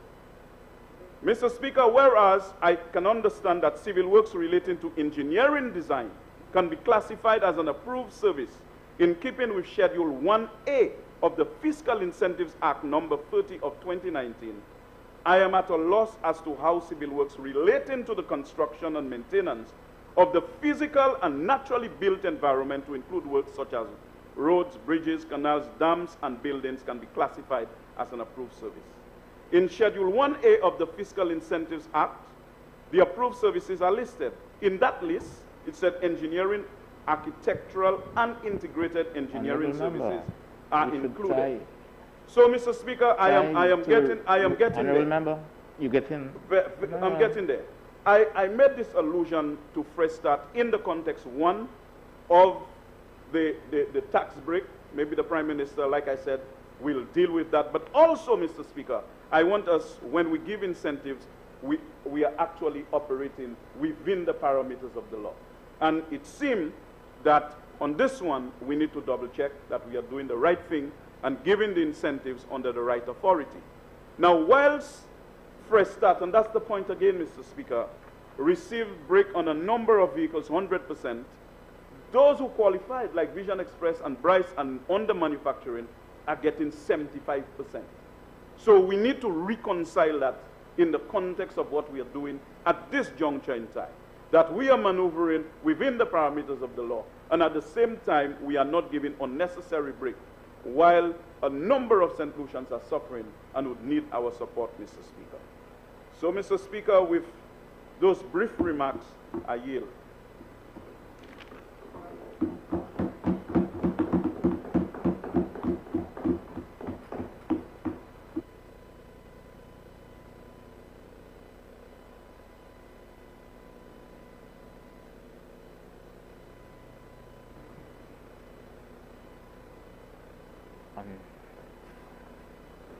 Honorable Prime Minister. Thank you very much, Mr. Speaker, and I thank members for a very wide debate.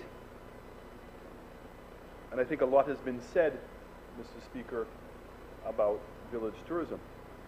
One thing I would certainly say that we've all collectively concluded here is that in building a tourism product moving forward, it has to be more indigenous, it has to be more authentic, and it's one that must give an opportunity for St. Lucians to participate on a wider level.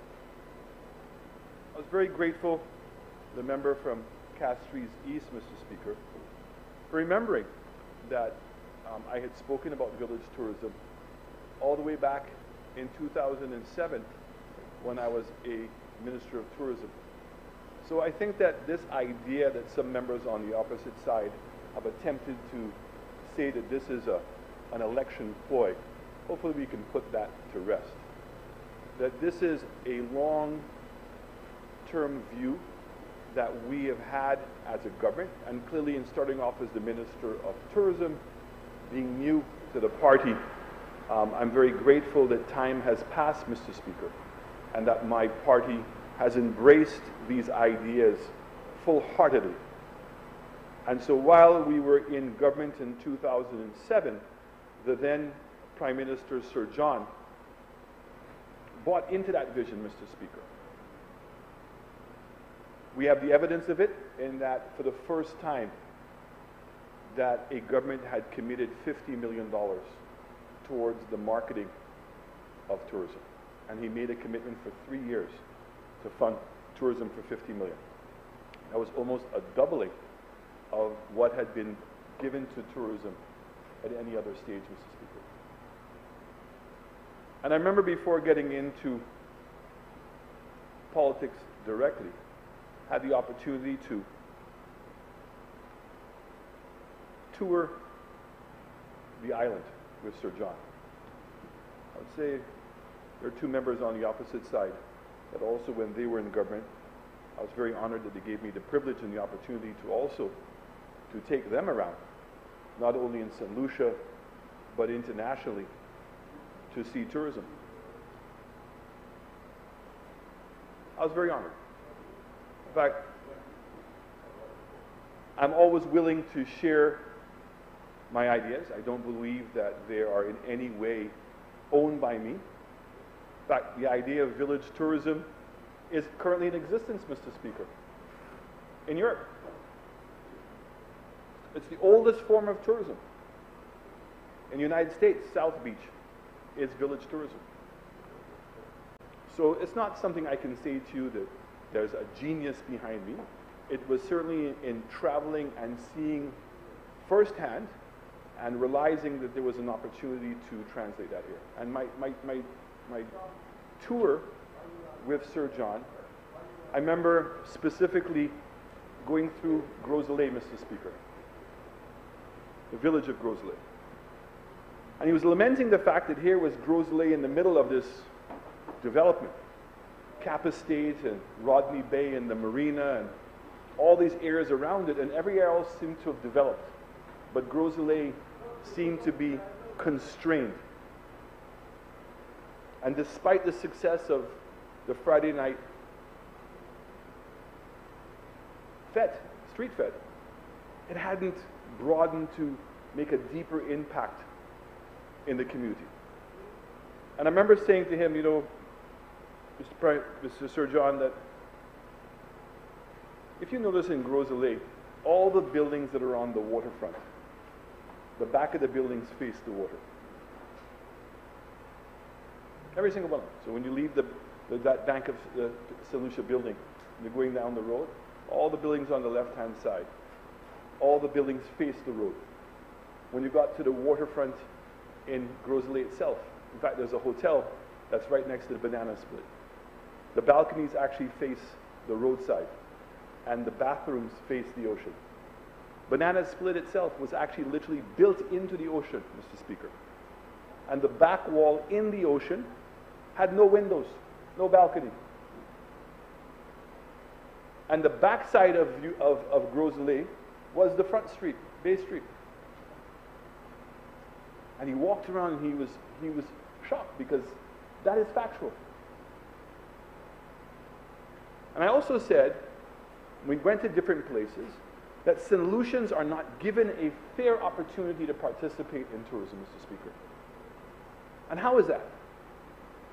Is that solutions were struggling to identify appropriate land, and then when they got the land, it was raw land, and they would have to put significant amount of infrastructure to invest in it.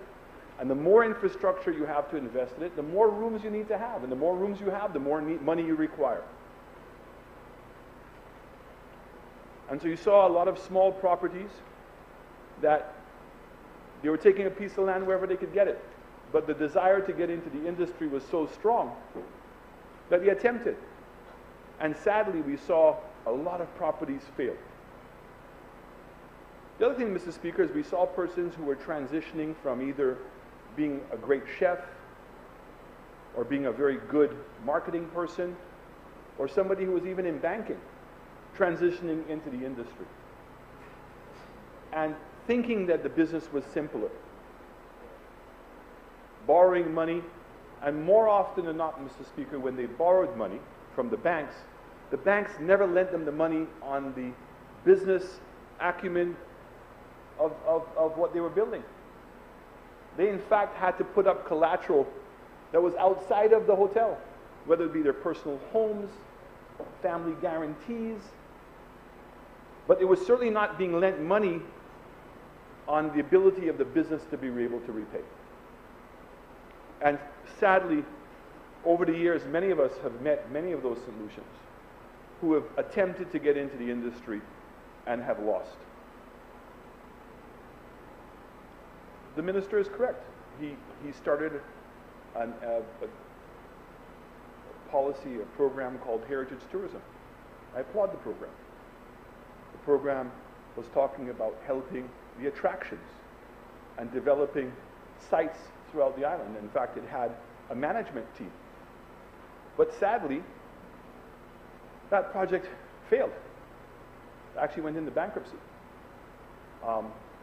And persons benefited from the initial incentives provided to get those attractions off the ground, but quickly started to rely upon themselves to continue those businesses. And we've had that discussion before. There's a fundamental difference between village tourism and heritage tourism. Village tourism is looking at the broader context of tourism in an indigenous basis. And so we've realized that in order to allow some of these small properties to be more successful, we have to have more support around them. So if you're going to have a guest house in the heart of Gros Islet Village, Mr. Speaker, there needs to be ordinances. Can't be having people playing loud music until 3 o'clock in the morning. Stray dogs all over the place. What time are the restaurants going to open up early in the morning? The state of the sidewalks, the collection of garbage, the maintenance and preservation of the architecture of the village, in that it has its own character. And then we also realize that each village needs to have its own marquee attraction, something that gives people a reason to want to go there. We've seen, Mr. Speaker, that Europeans are prepared to come and stay longer in St. Lucia, and are also prepared to go and stay in multiple destinations within St. Lucia. We've already seen it with Soufriere and Rodney Bay. But we believe that if we can create and develop these marquee attractions, so I take Canneries as an example, the old church and the waterfall become two good reasons, if they're done right, to cause people to spend a couple of nights in Canneries, to stay in Choiseul. And in fact, I admire the innovation of many of the persons that I'm seeing in the Choiseul, because they have found a unique thing, which is to combine agriculture with tourism. The ability of having some guest houses on my farm and realizing that people are willing to come down and stay at my room and enjoy working the farm and actually living as a St. Lucian farmer for a period of time. What does that mean, Mr. Speaker? Is that the farmer now has found a way to complement his revenue, earning US dollars with no added work, because it's right on his property. Probably a very good example on a bigger scale is Fondue, who went out and bought old indigenous homes and placed them on a cocoa factory, not on a beach, away from the beach. So what we've realized is that in order for village tourism to generally take root, or I should say, in order for Solutions to participate in tourism in a more meaningful way, there has to be an investment in the infrastructure of these villages that make them like the reception area of a hotel, and each of the different accommodations are different room categories. The difference is if you go to Sandals, there's one person. Mr. Stewart goes around and determines the landscaping, hires everybody else. In village tourism, it's collective.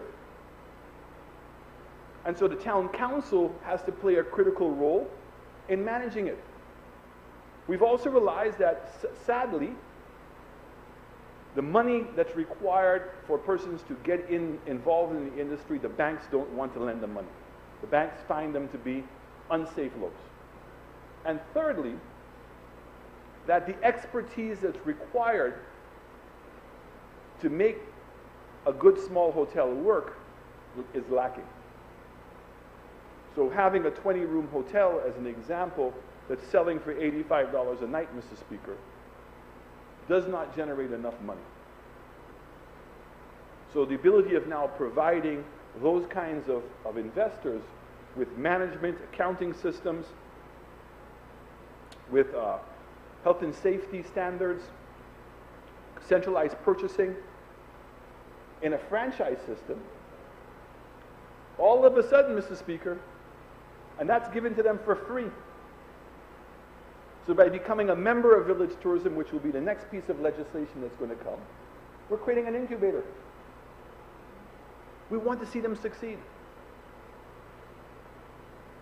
Would I have liked to have seen every single thing start at the same time? Absolutely, Mr. Speaker. But that's unrealistic.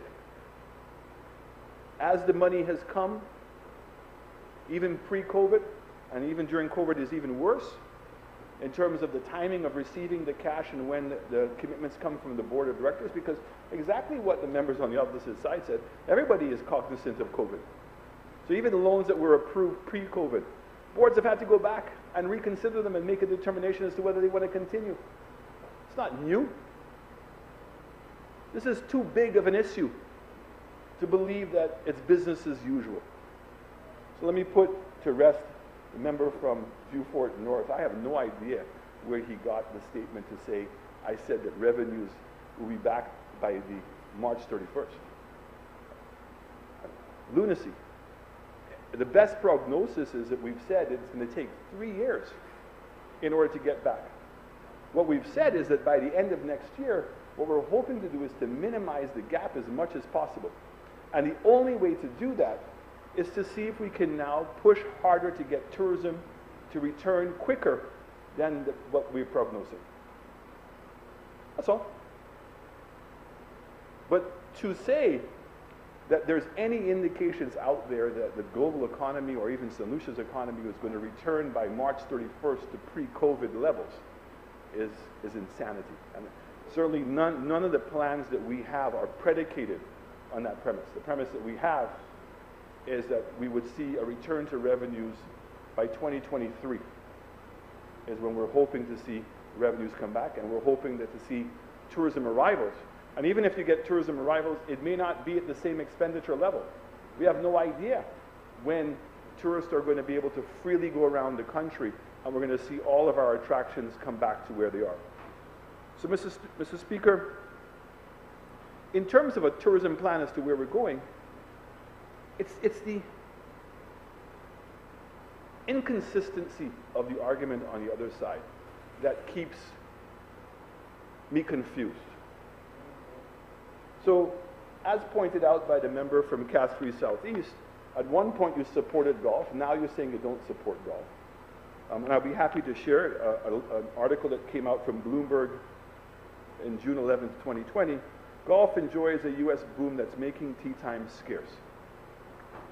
Because that's what happened.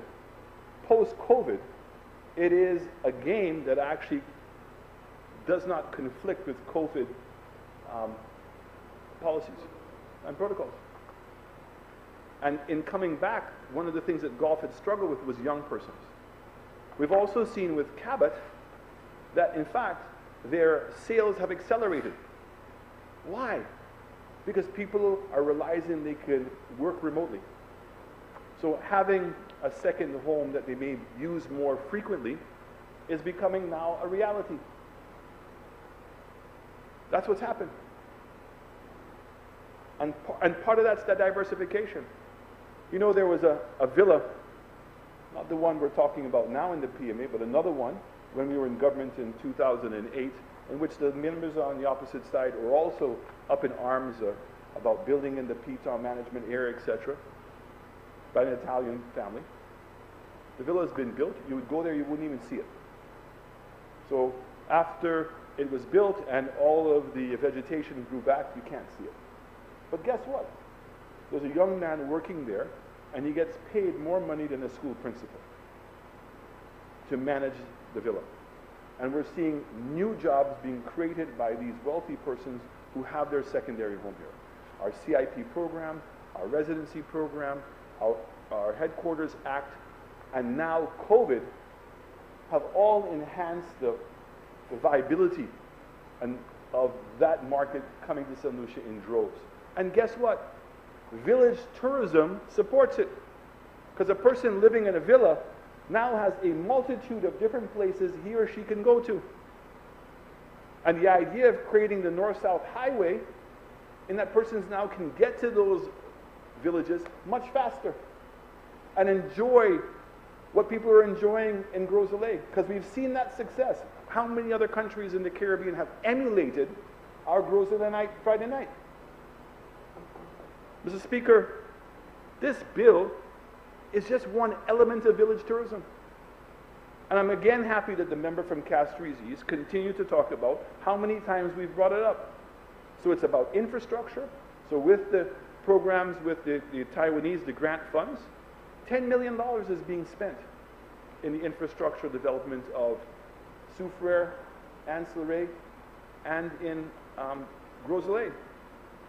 And the goal is, next term, to expand the program to the other villages.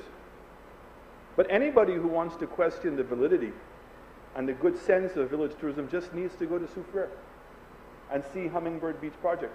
A project that I don't want to reiterate what was being said, but the members on the opposite side abandoned. You know, this is why I'm saying to you, it's very difficult for me to take with any level of sincerity, Mr. Speaker, this idea they care about the people, and that's what it put people first. Where were the bathrooms? Hummingbird Beach was being built for the people in Soufrière, in order they can have businesses. All of those. We don't do the STEP program like you did anymore. So, Mr. Speaker, that's when you were genuine.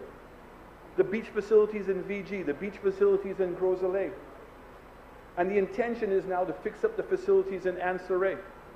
And eventually now to expand it to Canneries and to Laborie and to Choiseul.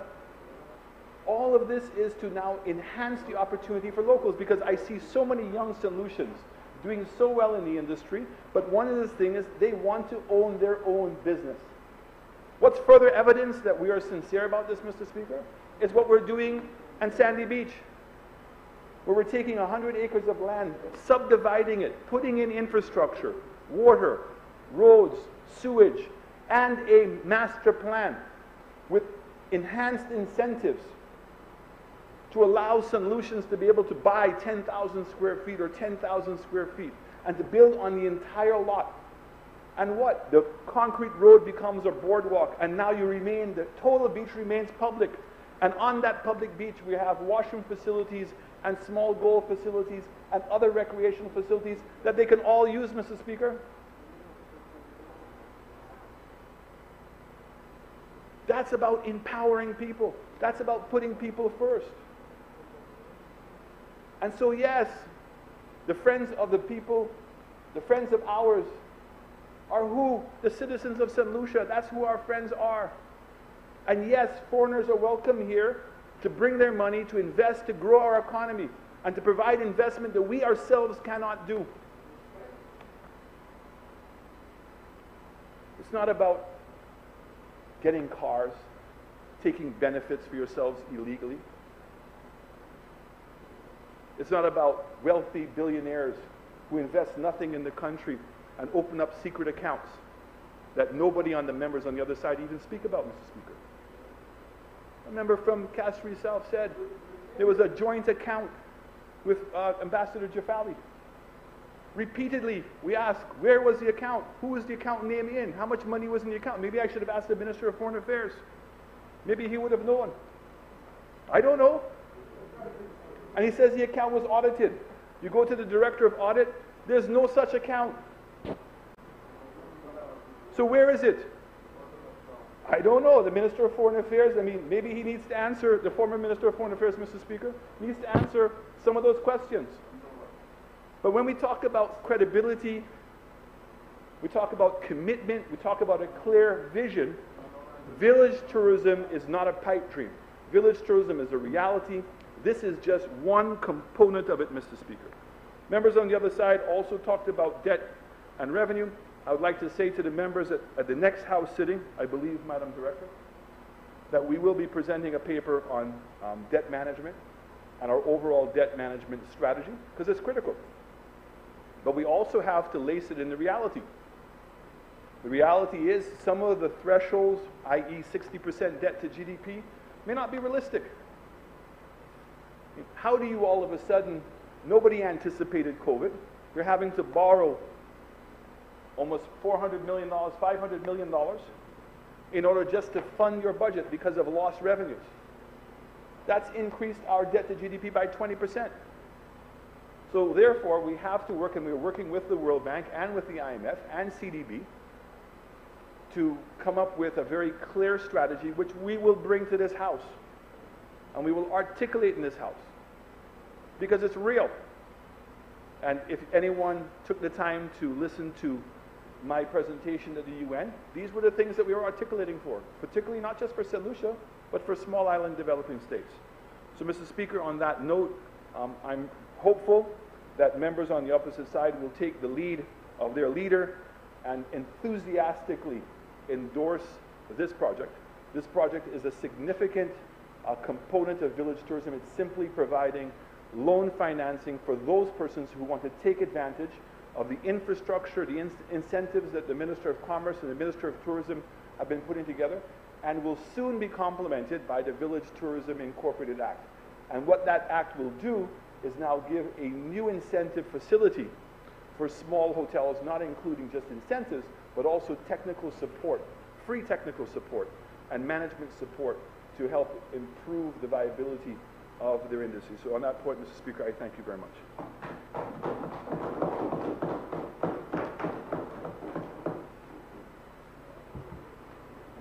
Honourable members, the question is that Parliament authorizes the Minister of Finance to borrow an amount of US $3,750,000 from the CARICOM Development Fund for the purpose of providing financial assistance to support the implementation of the Village Tourism Initiative by enhancing specified infrastructure and supporting eligible small and medium-sized enterprises. And be it further resolved that A, interest is repayable at a rate of 3% per annum on the amount of the loan withdrawn and outstanding from the loan account, and B, the loan is repayable in 48 equal or approximately equal and consecutive quarterly installments on each due date of the 30th day of March, 30th day of June, 30th day of September, and the 30th day of December, commencing 1, on the first due date after the expiry of 2 years following the date of the disbursement of the loan, or 2, on a later due date as specified in writing by the CARICOM Development Fund. I now put the question. As many as are of that opinion, say aye. Aye. As many as of a contrary opinion, say no. I think the ayes have it. The ayes have it.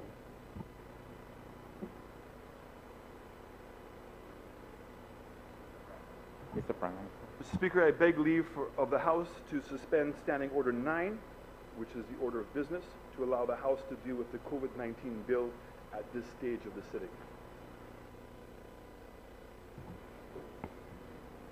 Honorable members, the question is that Standing Order 9 be suspended to allow the Honorable Prime Minister to deal with COVID-19 bill at this stage of the sitting.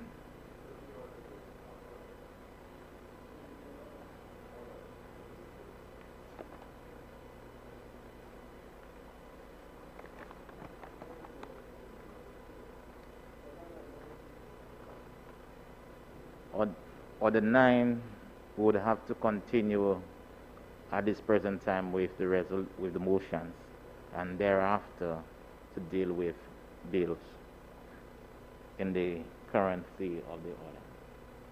So it's asking for us now to suspend the stipulated order and move into dealing with bills before we complete.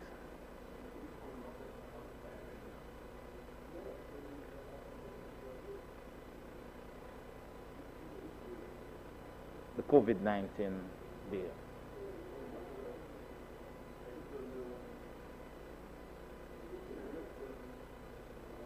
Which one, Mr. Speaker? Because we have two. Yeah, well, we will just get it. But, Mr. Speaker, I know that, but are there any changes? And that came at 4:55.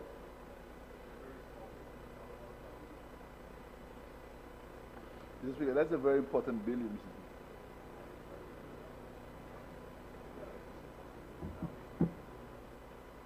Mr. Speaker, we should have... Honorable Leader of the... Mr. Speaker, what I want to propose is that this bill has not been properly ventilated, Mr. Speaker. And I think in the interest of the Prime Minister should at least for once listen to some people who the SLHTA and the Bar Association, I said the SLHTA first because they are the ones who have spoken, they are the ones who the bill seems to impact on the most. And the SLHTA have asked for the bill to be... Honorable members, let me hear them. Mr. Speaker, that's how they are, Mr. Speaker. You know, they don't want you to speak, Mr. Speaker. They are in charge there. Let me... Mr. Speaker, the SLHTA has asked that this bill be deferred. I would think the Bar Association also, I think the government should defer it at least for some level of discussion. If it is only the opposition, I understand that behavior. But it's not only the opposition, other people have asked for its deferral. So I don't know whether the Prime Minister would consider deferring it for some discussion. Member for Vieux-Fort North, Vieux-Fort South, sorry. Mr. Speaker, you are a practicing lawyer, a former magistrate, and I think all of us have reason to respect your views on interpretation of various rules of the House. I have some difficulty, Mr. Speaker, with your interpretation of Order 9.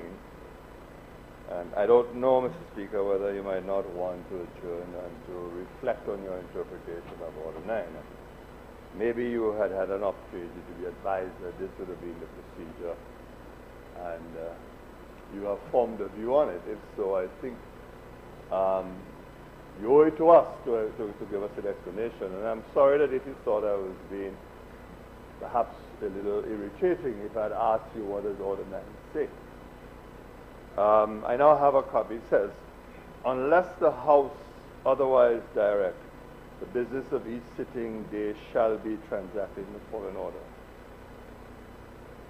Now, my interpretation of this is that unless the House directs on another occasion, not in the course of a debate, if the intention was that this happens in the course of the debate, it would have said unless the House otherwise direct in the course of a sitting. It doesn't say that, Mr. Speaker. What it means is this, that the House can reorder this in advance, but not in the course of a sitting like this, Mr. Speaker. And I'm sure that you can consult the appropriate rules to get the interpretation to this order. And that is why I raised the question, because it is clear, unless the House otherwise direct the business of each sitting day shall be transacted in the following order. The House has already directed. It has directed by virtue of a fixed order paper. So now you are saying that in the middle of this debate you can do it. I don't know, Mr. Speaker. I would advise perhaps you may need to take a short break and convince yourself that you are interpreting this correctly. Thank you, Mr. Speaker.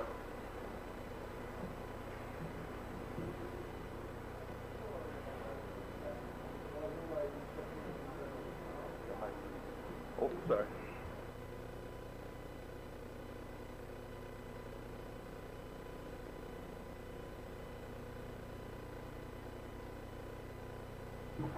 Honorable members, I beg for 10 minutes. I'll be back. Honorable members, I put a question that the House do stand suspended for the next 10 minutes. And I'll put a question as many as are of that opinion say aye. As many as of a contrary opinion say no. I think the ayes have it. The ayes have it. House is suspended for 10 minutes.